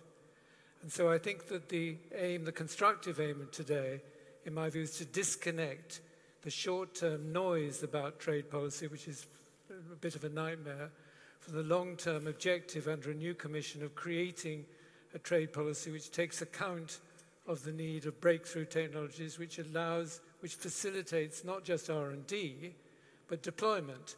R&D is relatively easy. The numbers involved are quite small compared with the turnover of the industry. It's deployment. If you imagine that 20 of ArcelorMittal's blast furnaces have to be redone, ditto ThyssenKrupp, ditto Liberty, ditto Salzgitter, etc. Huge investments to create a higher cost industry. I think that wasn't emphasized enough this morning. The aim of decarbonizing the industry, it would be great if it was going to create a low-cost industry. We know we're aiming to create a higher cost industry, higher capital cost, probably, higher operating costs almost certainly. To do that within existing trade policy is probably impossible. We need a strategic new trade policy. Thank you very much. So a strategic new trade policy, and we also talked, and I'd like to get your views later, on the ETS and the future of that, and this talk we had about exporting it and how that would work. Struck, though, by your comment about disconnecting the short-term noise about trade policy, whether that is even possible at the moment to disconnect the two. But Mario Caldonazzo, from your perspective, the centrality of trade policy for the EU now, how do you see the current state of play and what the EU is doing and whether it is enough? Yeah. I'm a man of industry, so I would like to give you my perspective, working in a company, working as I said, in the industry. Our industry has a big challenge in front. First of all, because it wants to be part of the European strategy for an economy clean, modern, and fair. So we want to participate, building an industry strong, based on innovation, production growth, deep transformation driven by digitalization and other modern technologies. We have to follow as well the development and the growth of our customers facing big challenges. As an example, the electrification for our key customer, which is the automotive industry. Then we have to face the challenge of decarbonization and also increasing cost of energy and a significant cost of manpower. What I'm trying to say is that we cannot face this big challenge without the support of a strong trade policy. What I mean by strong trade policy is a policy which is really focused on the central issue, which is industry. This is the main point. Cannot always and only be the end user, the focus. The focus must be also industry, because we need to face this challenge in a very strong position, and to do that we have to face very important and significant cost, billions of investment. Can I just ask, when you say that, is your feeling that to date trade policy has been too focused on the end user, on the consumer, and not on industry today? This is my feeling. I don't want to mention what the Trump administration did with the Section 232. I don't want to take it as an example, because I don't believe it is. But in this case, if you consider these measures as a measure of industrial and economic policy, the reason of that is to give the chance to the steel industry to earn money and to invest this money into a modernization. So, in this case, right or wrong, trade policy was also an economic decision. Okay, our decision, our focus in Europe is end user, is not industry. So we want a more balanced. We are not asking for any kind of protectionism. We are against the protectionism.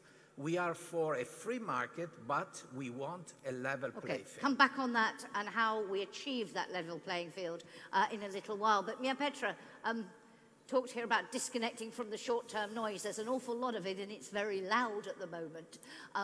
How do you see the current state of play and the EU's response to this changing world? It's very stark. Marcus Behrer was talking in the last session about the old world as we knew it is fading, and two examples he gave of that was US protectionism and Chinese assertiveness. And there was a suggestion in our last panel, we're not waking up to that. Do you think we are when it comes to trade policy, or do we have to think really hard about the approach we take now and change it quite fundamentally? Yes and no. Yes, I think we have been opening our eyes, or I can maybe evaluate that we have been blue-eyed for the open trade policy, for the always willing to open more markets and not questioning on what the other partner is doing. So I can underline this level playing field is not happening at the moment on the trade policy. But at the same time, I would love to see Europe also to be the one who will build its future on the multi-functioning systems and agreements as far as the companions, and I would like to say also the on the US and Japan, I would love to see them on the same side with the EU, and then also that way to then create a level playing field with China. So if this is other steps, I would first concentrate really the US to lift the tariffs and then find something on the TTIP, which is now evolving again. But my other idea is also that, as was mentioned here, that the strategic trade policy is needed, more strategic. I would combine it with the more strategic industrial policy. And they go hand in hand, as we have seen, that do we have the European industrial and trade strategy that will bring us to the next modernized industry also in the steel sector. And I very much understand that the burden of the climate change actions is on the industry. It's heavy and demands to compensate or to look at it from the politics is understandable. But at the same time, I see that the forerunners go fastest. So we need to look the whole industrial side, that we are the source of innovations. We are the home for the next innovative non-polluting steel, as we have now seen that there are trials to produce steel with eco-friendly and climate-friendly.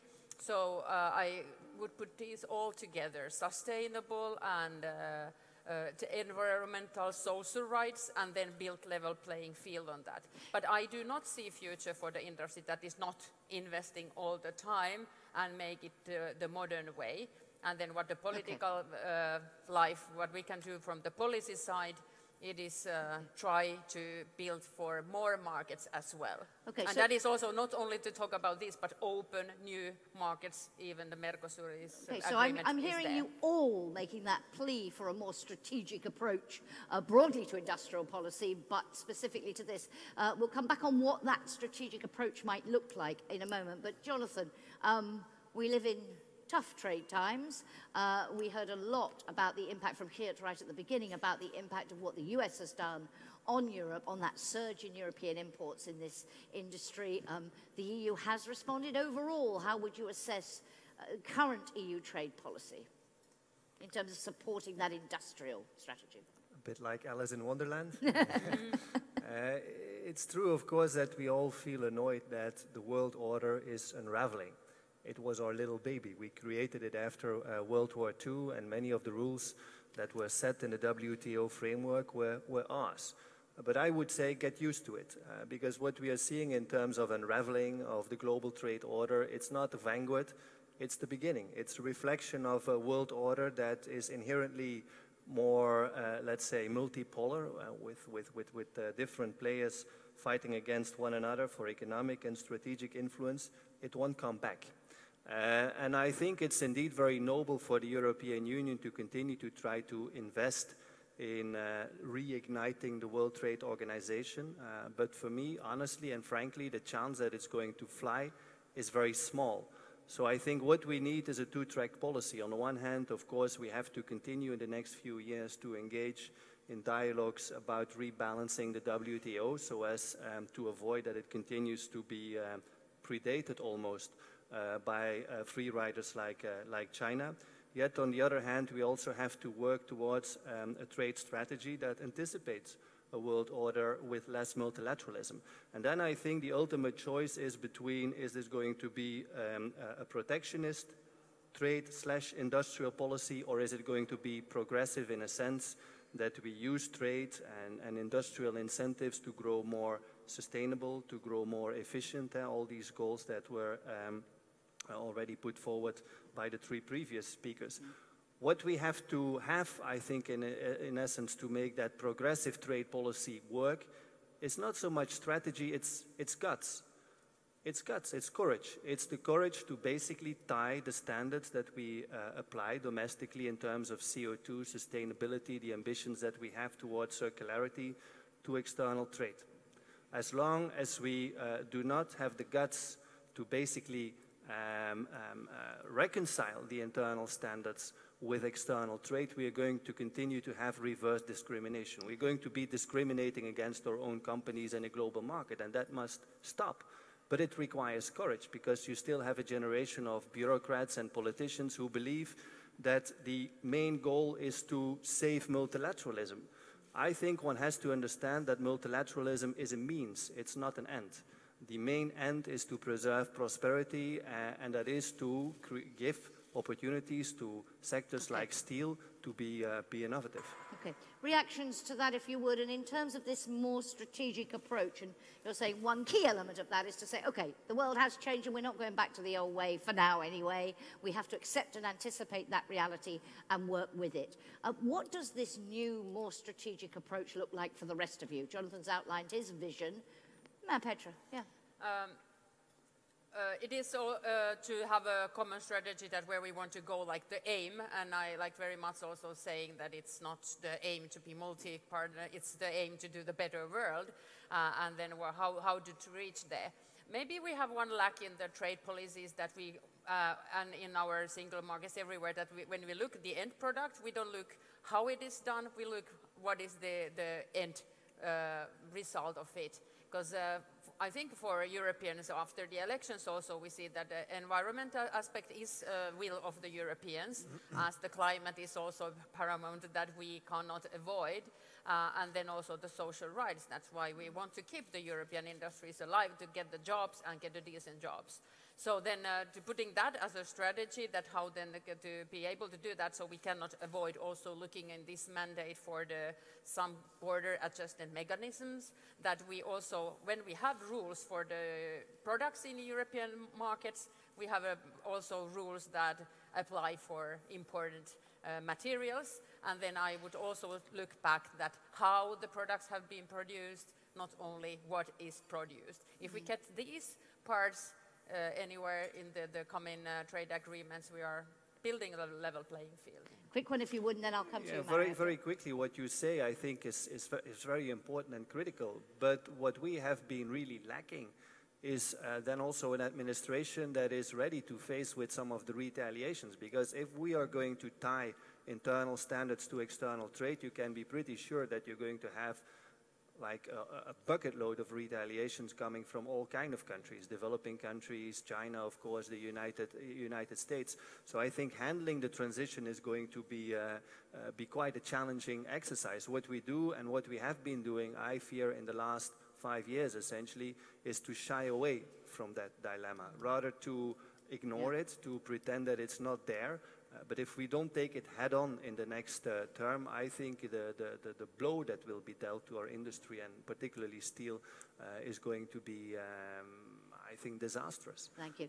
I want to come back in a little while to the level playing field and specifically what we need to do in that area, Mario. But in terms of this more strategic approach to our trade agenda that they've been appealing for, does that resonate with you? Would you agree with it? And if you do, what are the key elements of? Yeah, what I think that, again, I'm a man of industry, I'm not a politician, I'm not a professor. What I would like to see is, first of all, a clear strategy of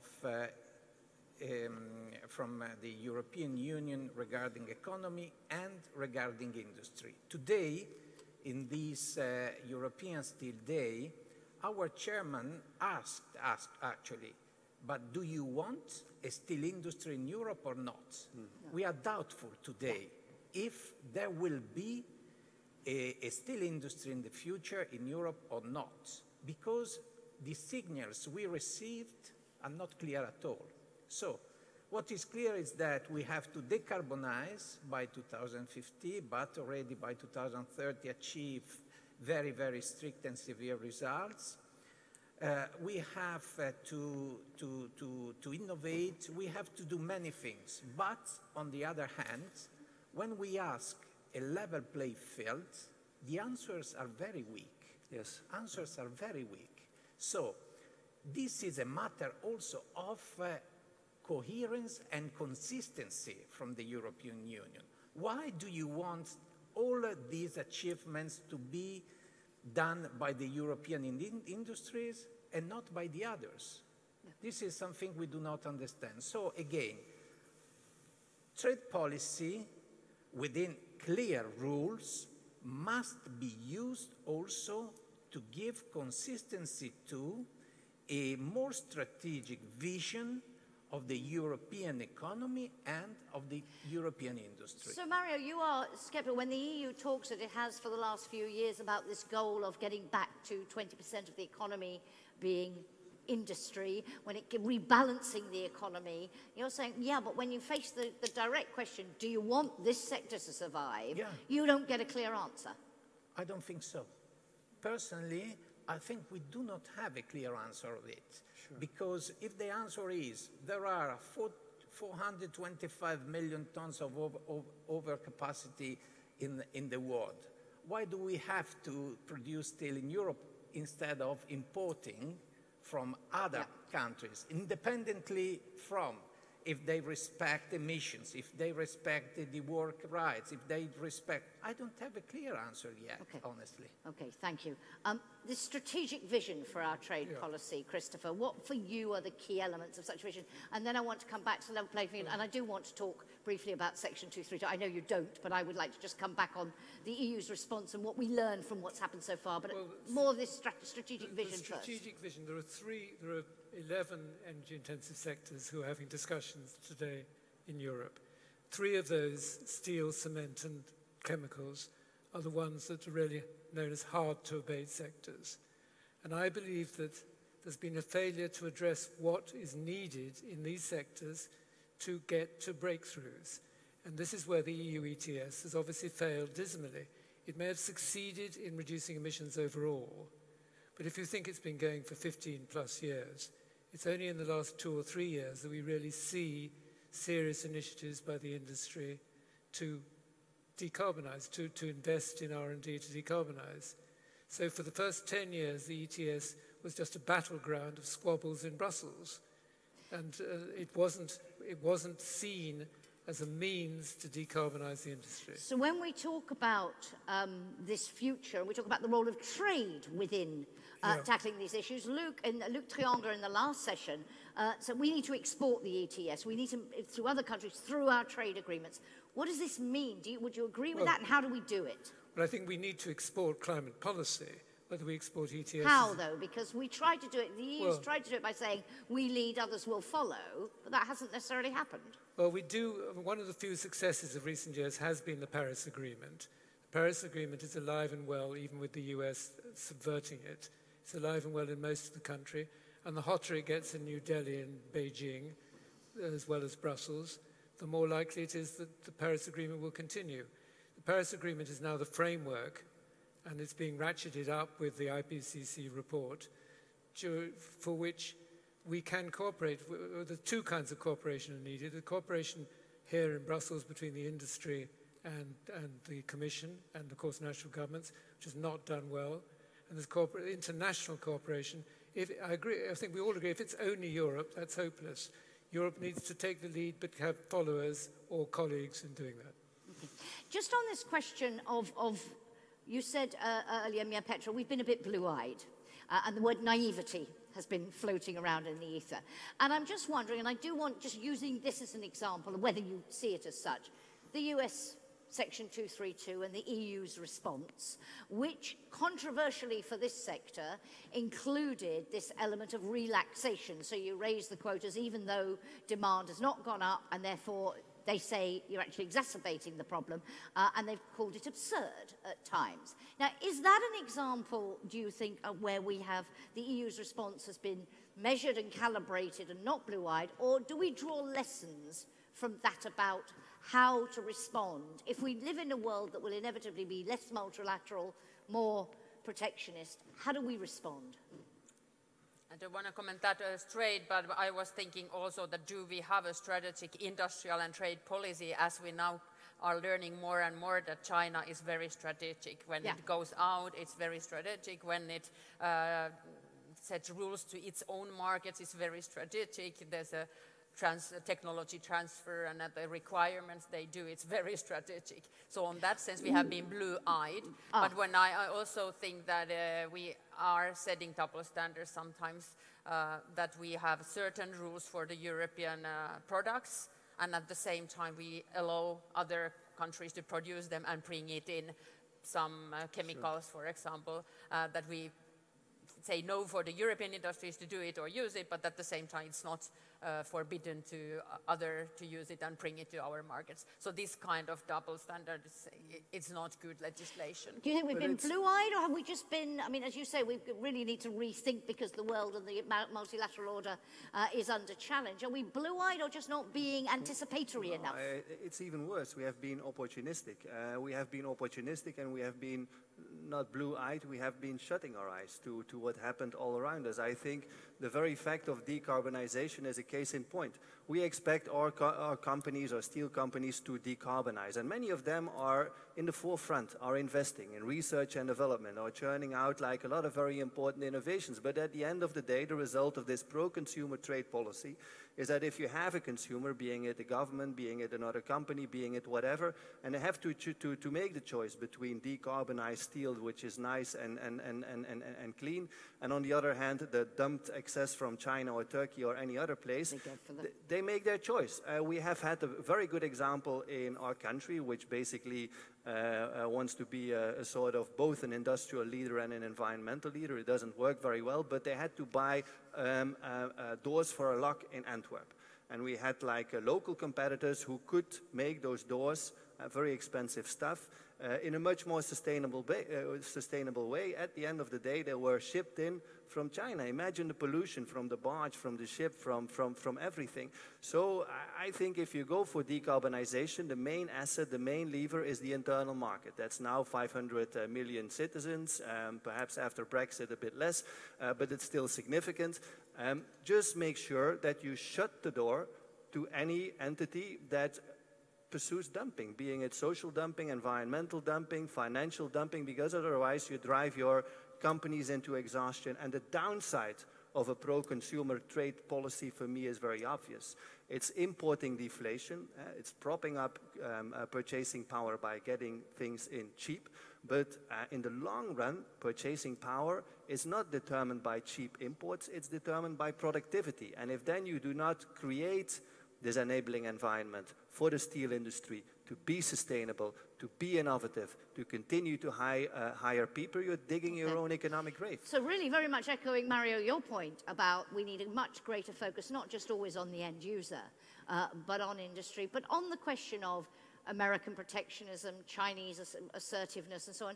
Do you think the EU is being naive, or is it trying to strike a balance and just not quite getting it right? What's your assessment?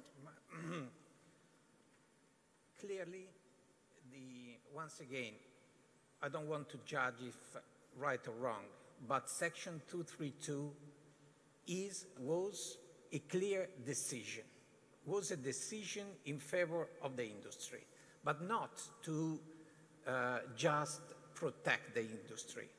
It was a way to give, is a way to give money to the steel industry, obliging the steel industry to invest this profit in the modernization.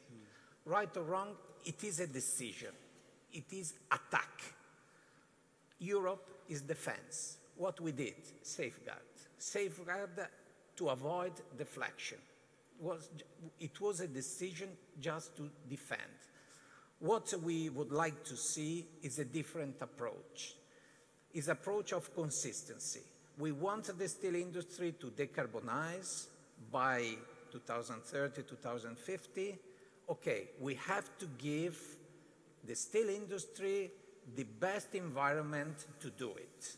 So, avoiding market distortion. I'm not talking about protectionism. Sure. I'm talking about defending our free market through appropriate trade measures, defense measures. Second point, yes, I believe that we have in Europe a wrong perception of the crucial point of the end user, because end user means cheap price, but it is only the goal of the end user to have a cheap price. Don't we believe that it is important rather to develop more an optic and strategy of supply chain?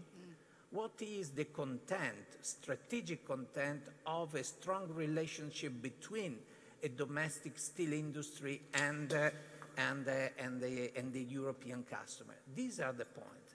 What and how much the steel industry spent to support its customers' development. Again, electrification, but not only, many, many sectors. This has a value. We cannot destroy this value. This is what so. Christopher, a reaction from you, and then I'm coming out to the room. Well, I think that the customers are crucial here. And I would like to have a new institution or a new system where the customers were properly represented and could say their piece and was unassailable, by which I mean that customers' interests will be taken into account of, which they supposedly are in trade policy. They'd be taken account of in environmental policy as well. If we could get, I mean, there's a sense in which the WTO did for a time achieve a basis of being an unchallengeable organization. It may have gone now, but it did achieve that, and GATT before that. If we could create a system in Europe as strong as that, where the customers had a say, the producers had a say, and there was argued and there was a disputes panel, and we could achieve objectivity, that really would be my aim. And we don't have anything like that today. Thank you very much indeed. Just going to go out to the room and see if there are any questions or comments to what you are hearing before we continue our discussion. Everybody's just going, oh, it's very hot in here. We know, but you'll get a reward after some very nice cold drinks, I promise. Thank you, sir, and please introduce yourself. My name is Veysel Yayan. I am Secretary General of Turkish Steel Producers Association. During the statement of Mr. Chairman of Eurofair and this panelist, very many times mentioned Turkey as a dumping. And they mentioned to Turkey with China. But our position is quite different than China. During the last 10 years period, we gave deficit $12 billion to European Union in steel sector. Only just last 2 years, there has been difference. The other years, European producers export to Turkey 2 times more, 3 times more from time to time. And our free trade agreement forbidden any single penny to Turkish steel sectors. Or the Turkish steel sector do not have any government aid. There is no any state-owned company. We are not dumping. Briefly, sir, sorry. Yeah, if you would. very, very brief. Under these conditions, we believe that Turkey has the right to be specified in different category, not with the China. Because, for example, in this year... Very briefly now, very sorry, brief. yeah. This year, the European Union export to Turkish market in flat steel has been increased 120%. Our export decreased 100%. So you're saying don't put us in the same category. It's a very different situation. With China, we are totally different. Thank you very much for making that point. Thank you, sir. I'm going to come over here. I see just the one or both of you? Just the one. Thank you, sir. Thank you. Enrico Gibellieri, expert of steel. I put the question and I give an information. The question is, apart of the introduction from Mr. Poelvoorde, only the CEO of Outokumpu referred to the borders adjustment measures, border remedies. I think that in the context that you described in your panel, this could be one possible instrument in the transition, because this is to establish a level playing field, one very powerful means based on the CO2 content of the products imported and exported from Europe. This can also function together with ETS, because, you know, to restart discussing, we just ended now the revision of the ETS, to restart discussing takes time, but the border remedies can be a very strong instrument. Thank you very much. In the Economic and Social Committee, we have produced a document with a clear proposal on a possible simple system to establish this. Thank you very much. I'll get the panel to react in a moment. Any other questions or comments? Yes, I see one over here. Excuse me, just have to climb around the furniture slightly to get to you. Thank you, sir. There we go. I would like to make a contribution. Could you introduce yourself? Franz Hutzenberger, ArcelorMittal. Hello. I would like to make a comment on the European partnership, proposed partnership, clean steel, low carbon steel making. It's a story that was started in 2 years ago, 2.5 years ago at Eurofair, so the European Steel Producers Association.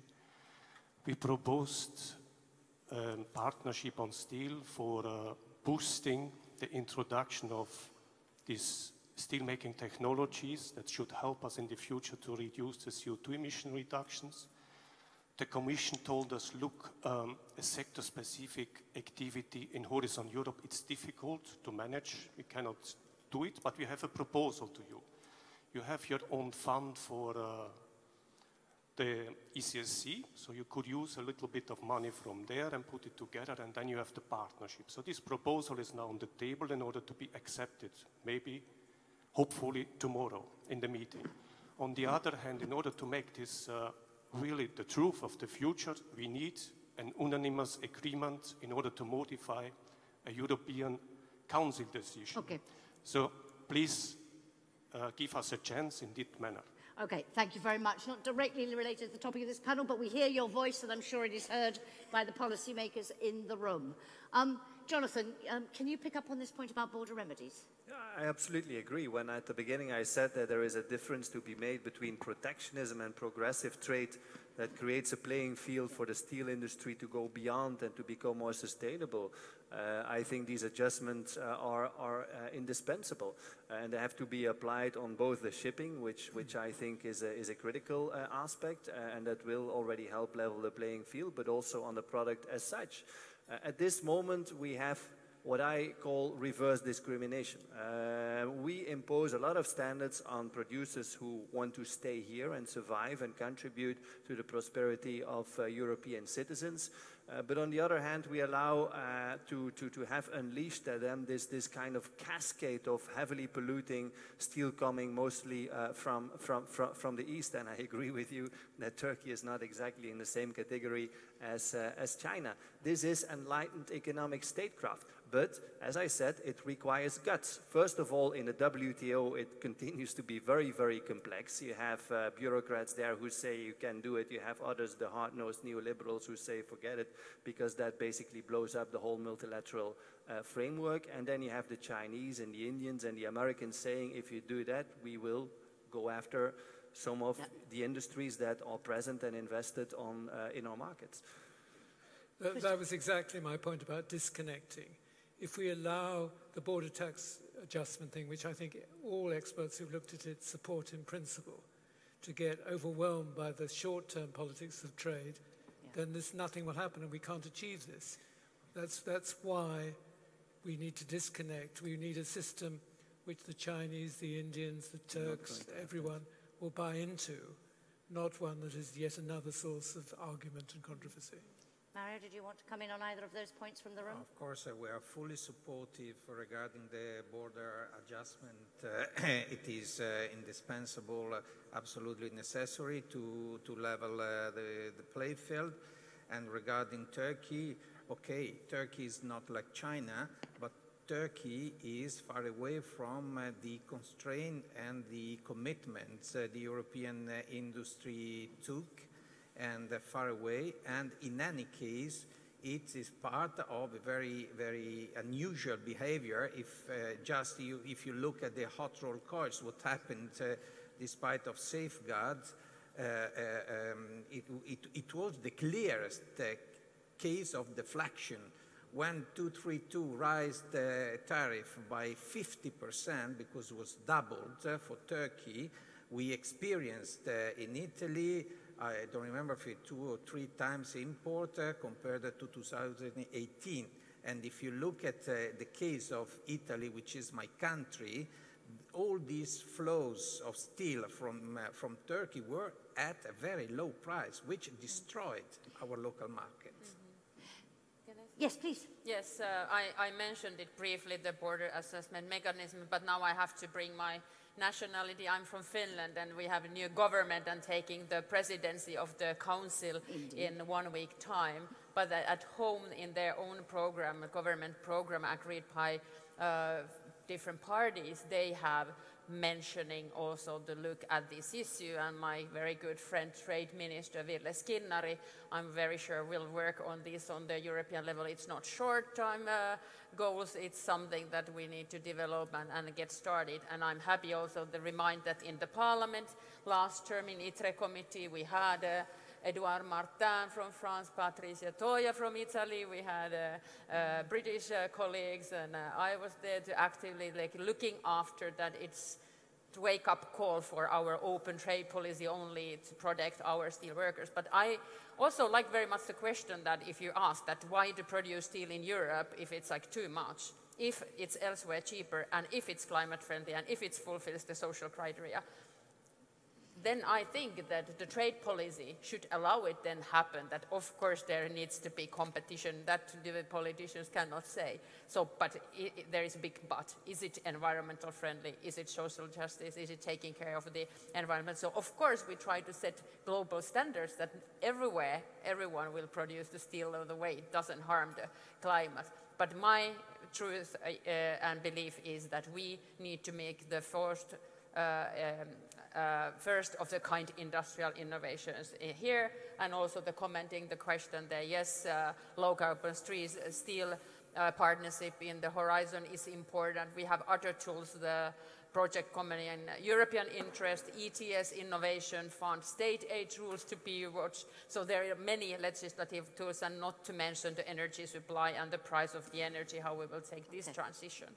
Thank you, Jonathan. You wanted to come in? Yeah, very briefly, I think the situation is a bit more complex than that. Of course, the main aim should be to engender this new industrial revolution that is more sustainable, including the steel industry. But part of the global trade problem is that increasingly shifting from basic polluting stuff towards more high-end, cleaner stuff, you have some of the competitors that deliberately create overcapacity. And then indeed, if we continue to say, yeah, but there is already too much from everything in the world, why do we turn, let's say, a bit more defensive on that? I think it's self-defeating policy. It is unfortunately the case that deliberately creating overcapacity and to basically exhaust your rivals in oversupply, low prices and so forth, it's part of Chinese industrial strategy. It has been part of South Korean industrial strategy. You cannot continue to tolerate, even if Chinese steel gets more sustainable, but still depends on export credit, on subsidies, on I don't know what else. It's not going to work. So it has to be balanced. On the one hand, there should be this environmental component, this environmental pillar, but on the other hand, I think there should also be a more realistic, in a political sense, pillar that departs from the fact that unfair competition as a result of state banks giving endless credit lines, export credits being excessive, that too must be stopped. Reactions to that? Otherwise I want to, yeah, please, Christopher. Well, only just to go back to the opening Eurofair statement, the steel industry was doing quite well in 2017 and 18. Yeah. Don't let's forget that. So steel in crisis, which is all over my Financial Times 3 or 4 weeks ago, is a new event. And that's why I think we need to distinguish between the structural, chronic issues and the short-term issues. China will always be a threat, but it's not always a threat. That would be my point. Any others? No. I want to try now to draw some implications of all of this, as we did with the last panel when we were talking broadly about industrial strategy and where we are. But in terms of the new EU leadership and the incoming team and the new parliament, for each of you, if you were trying to say, okay, the implications of all of this for the incoming leadership, the things they really need to think about. We'll come to your own personal priority later, but would you have any advice for them, Mario, as this new team take office and set their priorities for the next 5 years and their goals? What would you be saying to them now about what they need to do most of all? I would simply ask to consider the importance of the industry in our continent, in our European Union. Industry, which means culture, which means social implications, which means innovation, research, and a broad involvement of people. We cannot give up with our industry, and European industry is strongly based on the steel one. So my advice, my request, my suggestion is to really replace the steel and overall the European industry in the middle of your agenda.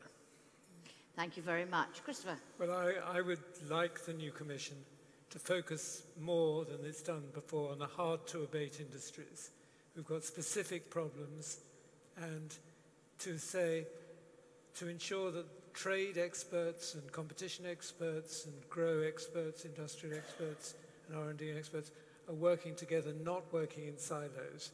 The trade and competition is all subordinate to what we actually need, particularly to decarbonize these hard-to-abate sectors.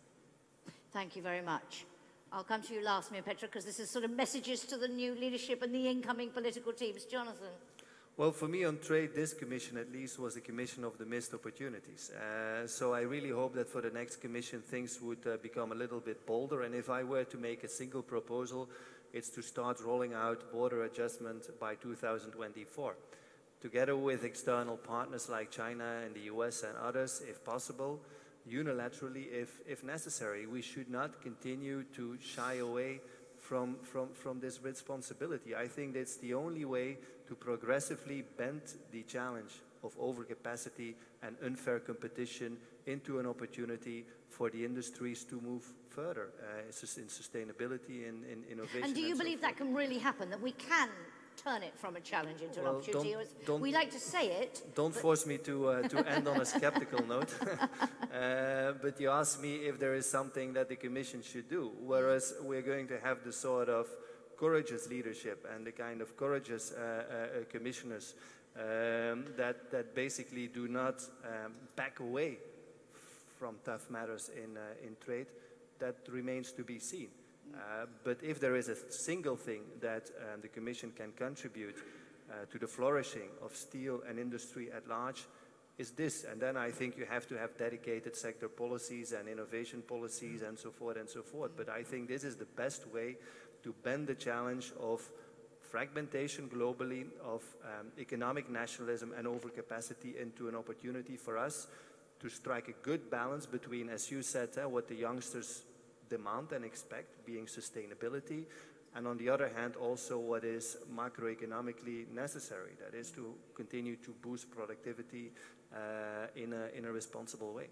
I mean, Petra, for you, as the new leadership team takes office in this really very difficult and challenging environment, particularly in relation to trade above all else, what do you think, what would you be saying to people now about how this needs to fit into the overall priorities of the next commission? We had Juncker's famous 10 priorities. Does this need to be in some form in there? And if it does, what do we need to be doing, do you think? Yeah, at least we should be happy that we do have internal markets. That's first of all, if you look at the elections, the political elections like a few months ago, it was not that sure that we will have this positive European Parliament and how positive European governments we do have. I hear a lot of sand in between the paper, as we say in Finnish, that not everybody is happy about having this internal market of 500 million people. So yes, we do have that so far. So then we can talk about this European industry and European steel, and then how much then we can cooperate with the others with trade is a question. When I was a little bit challenging that if the others are doing as well, how much can we make the progressive trade policy to be not protective? The one I was also strongly believing that we are doing the best, and then we have to keep that. I like the comment on the industry and hard as a culture as well, but of course it is a motivation for the Europeans to keep the jobs here. Job creation is a part, but then also to believe that when we do invest on the most modern one, we have the jobs here and not elsewhere. But then also, I would also call for the coherence, that we do have so many tools, state aid, environment, energy, R&D, and also can we somewhat promote the use of environmentally produced steel? And what is the price of the end goods where they have used the good quality, lifespan good quality steel or not? Do we have some other than money talks only in consumer And can markets? I turn the question on its head and also ask you in terms of, that's policymakers, but the industry itself, faced with these challenges, particularly this very tough trade environment and this rise of protectionism and the impacts that Geert spelt out so graphically and dramatically at the beginning of this afternoon, do you have a piece of advice for them on what they need to do in this environment, whether it be in relation to their dialogue with policymakers or more broadly what they need to do in this really tough situation? Any thoughts from you all on that? I'll come to you last, Mario, because you can't give yourself advice. You can react to their advice. Anything you want or would advise industry to do, the industry to do? It's too much to advise industries trade, but I have followed some steel industries taking not only the producer from the steel as a raw material, but then go the next step and develop more steel products, as you were mentioning, closer to the car industry, and make the innovations not to separate blocks, but then more the whole system. So why not also to bring more jobs also to do and produce steel products and find linkages? I cannot tell. If I could, I should work on the industry and not in the politics. But then in many sectors there are these disruptive innovations which go when you put different sectors to work hand in hand. So maybe sometimes more in steel. Digitalization is the one, but then something might come. Christopher, the implications of all of what you've been talking about and recommending for the steel industry as distinct from policymakers? Well, the point I would like to make is that now it's out in the open. I would like to make an advertisement for the ArcelorMittal Climate Action Report made in 2019. This is an excellent 35-page document, the best I've seen from the steel industry. I hope its competitors will follow, which really sets out a landscape and, of course, a lot of the things that company is doing. And if everyone does that, then you begin to get a vision of what the future might be. what the funding might be, first for the R&D and secondly for the deployment. And Jonathan, in this world of an unraveling world order, in this world of less multilateralism, what would you advise the industry to do in order to make sure its voice is heard and to play its part in meeting this challenge? Well, first of all, I don't think there is a reason to be defeatist. The European steel industry, as far as I understand, is already one of the most innovative globally. And that's something to be proud of. So it shouldn't be all gloom and doom. That said, I think in essence, some things are to be learned from China. If I peruse the Chinese policy documents on the steel industry, what is stated again and again and again and again, that is that steel is a backbone industry, a strategic backbone industry, and if you lose steel, you lose the capability of growing another panoply of critical industries, from defense over energy to clean cities. Steel is a backbone industry, and perhaps with these arguments that the Chinese offer at hand, you should go to the government and say, okay, see here, our main competitors put it black on white, why don't you get to see it? And that importing cheap goods is fine only for a while. It's fine only as long as you prop up and keep up your productivity in the industries. Once that goes down and you start losing backbone industries like steel, purchasing power will follow very soon. But Mario, that's the message you've been trying to give them. Perfectly sum up. So continue, keep hammering at that door, keep giving that message. Yeah. Ladies and gentlemen, will you join me in thanking our panel very much indeed? Thank you to you all. It only remains for me to thank Eurofair very much indeed, to thank Geert and the team. We've talked a lot about meeting challenges, but we've also talked a lot about making the most of opportunities, embracing that change, and try to identify what the industry is doing and how it is doing that, and what support and help it needs. I know this conversation will go on and on, possibly over drinks now, but thank you all very much for coming. Thank you to both our panelists and to our keynote speakers. Thank you to Eurofair for hosting us. And ladies and gentlemen, if you can stay, drinks will be served outside. A nice cold drink is probably what you need on an afternoon like this. Thank you all very much indeed. Nice to see you again. How are you? Are you well? Thank you so much.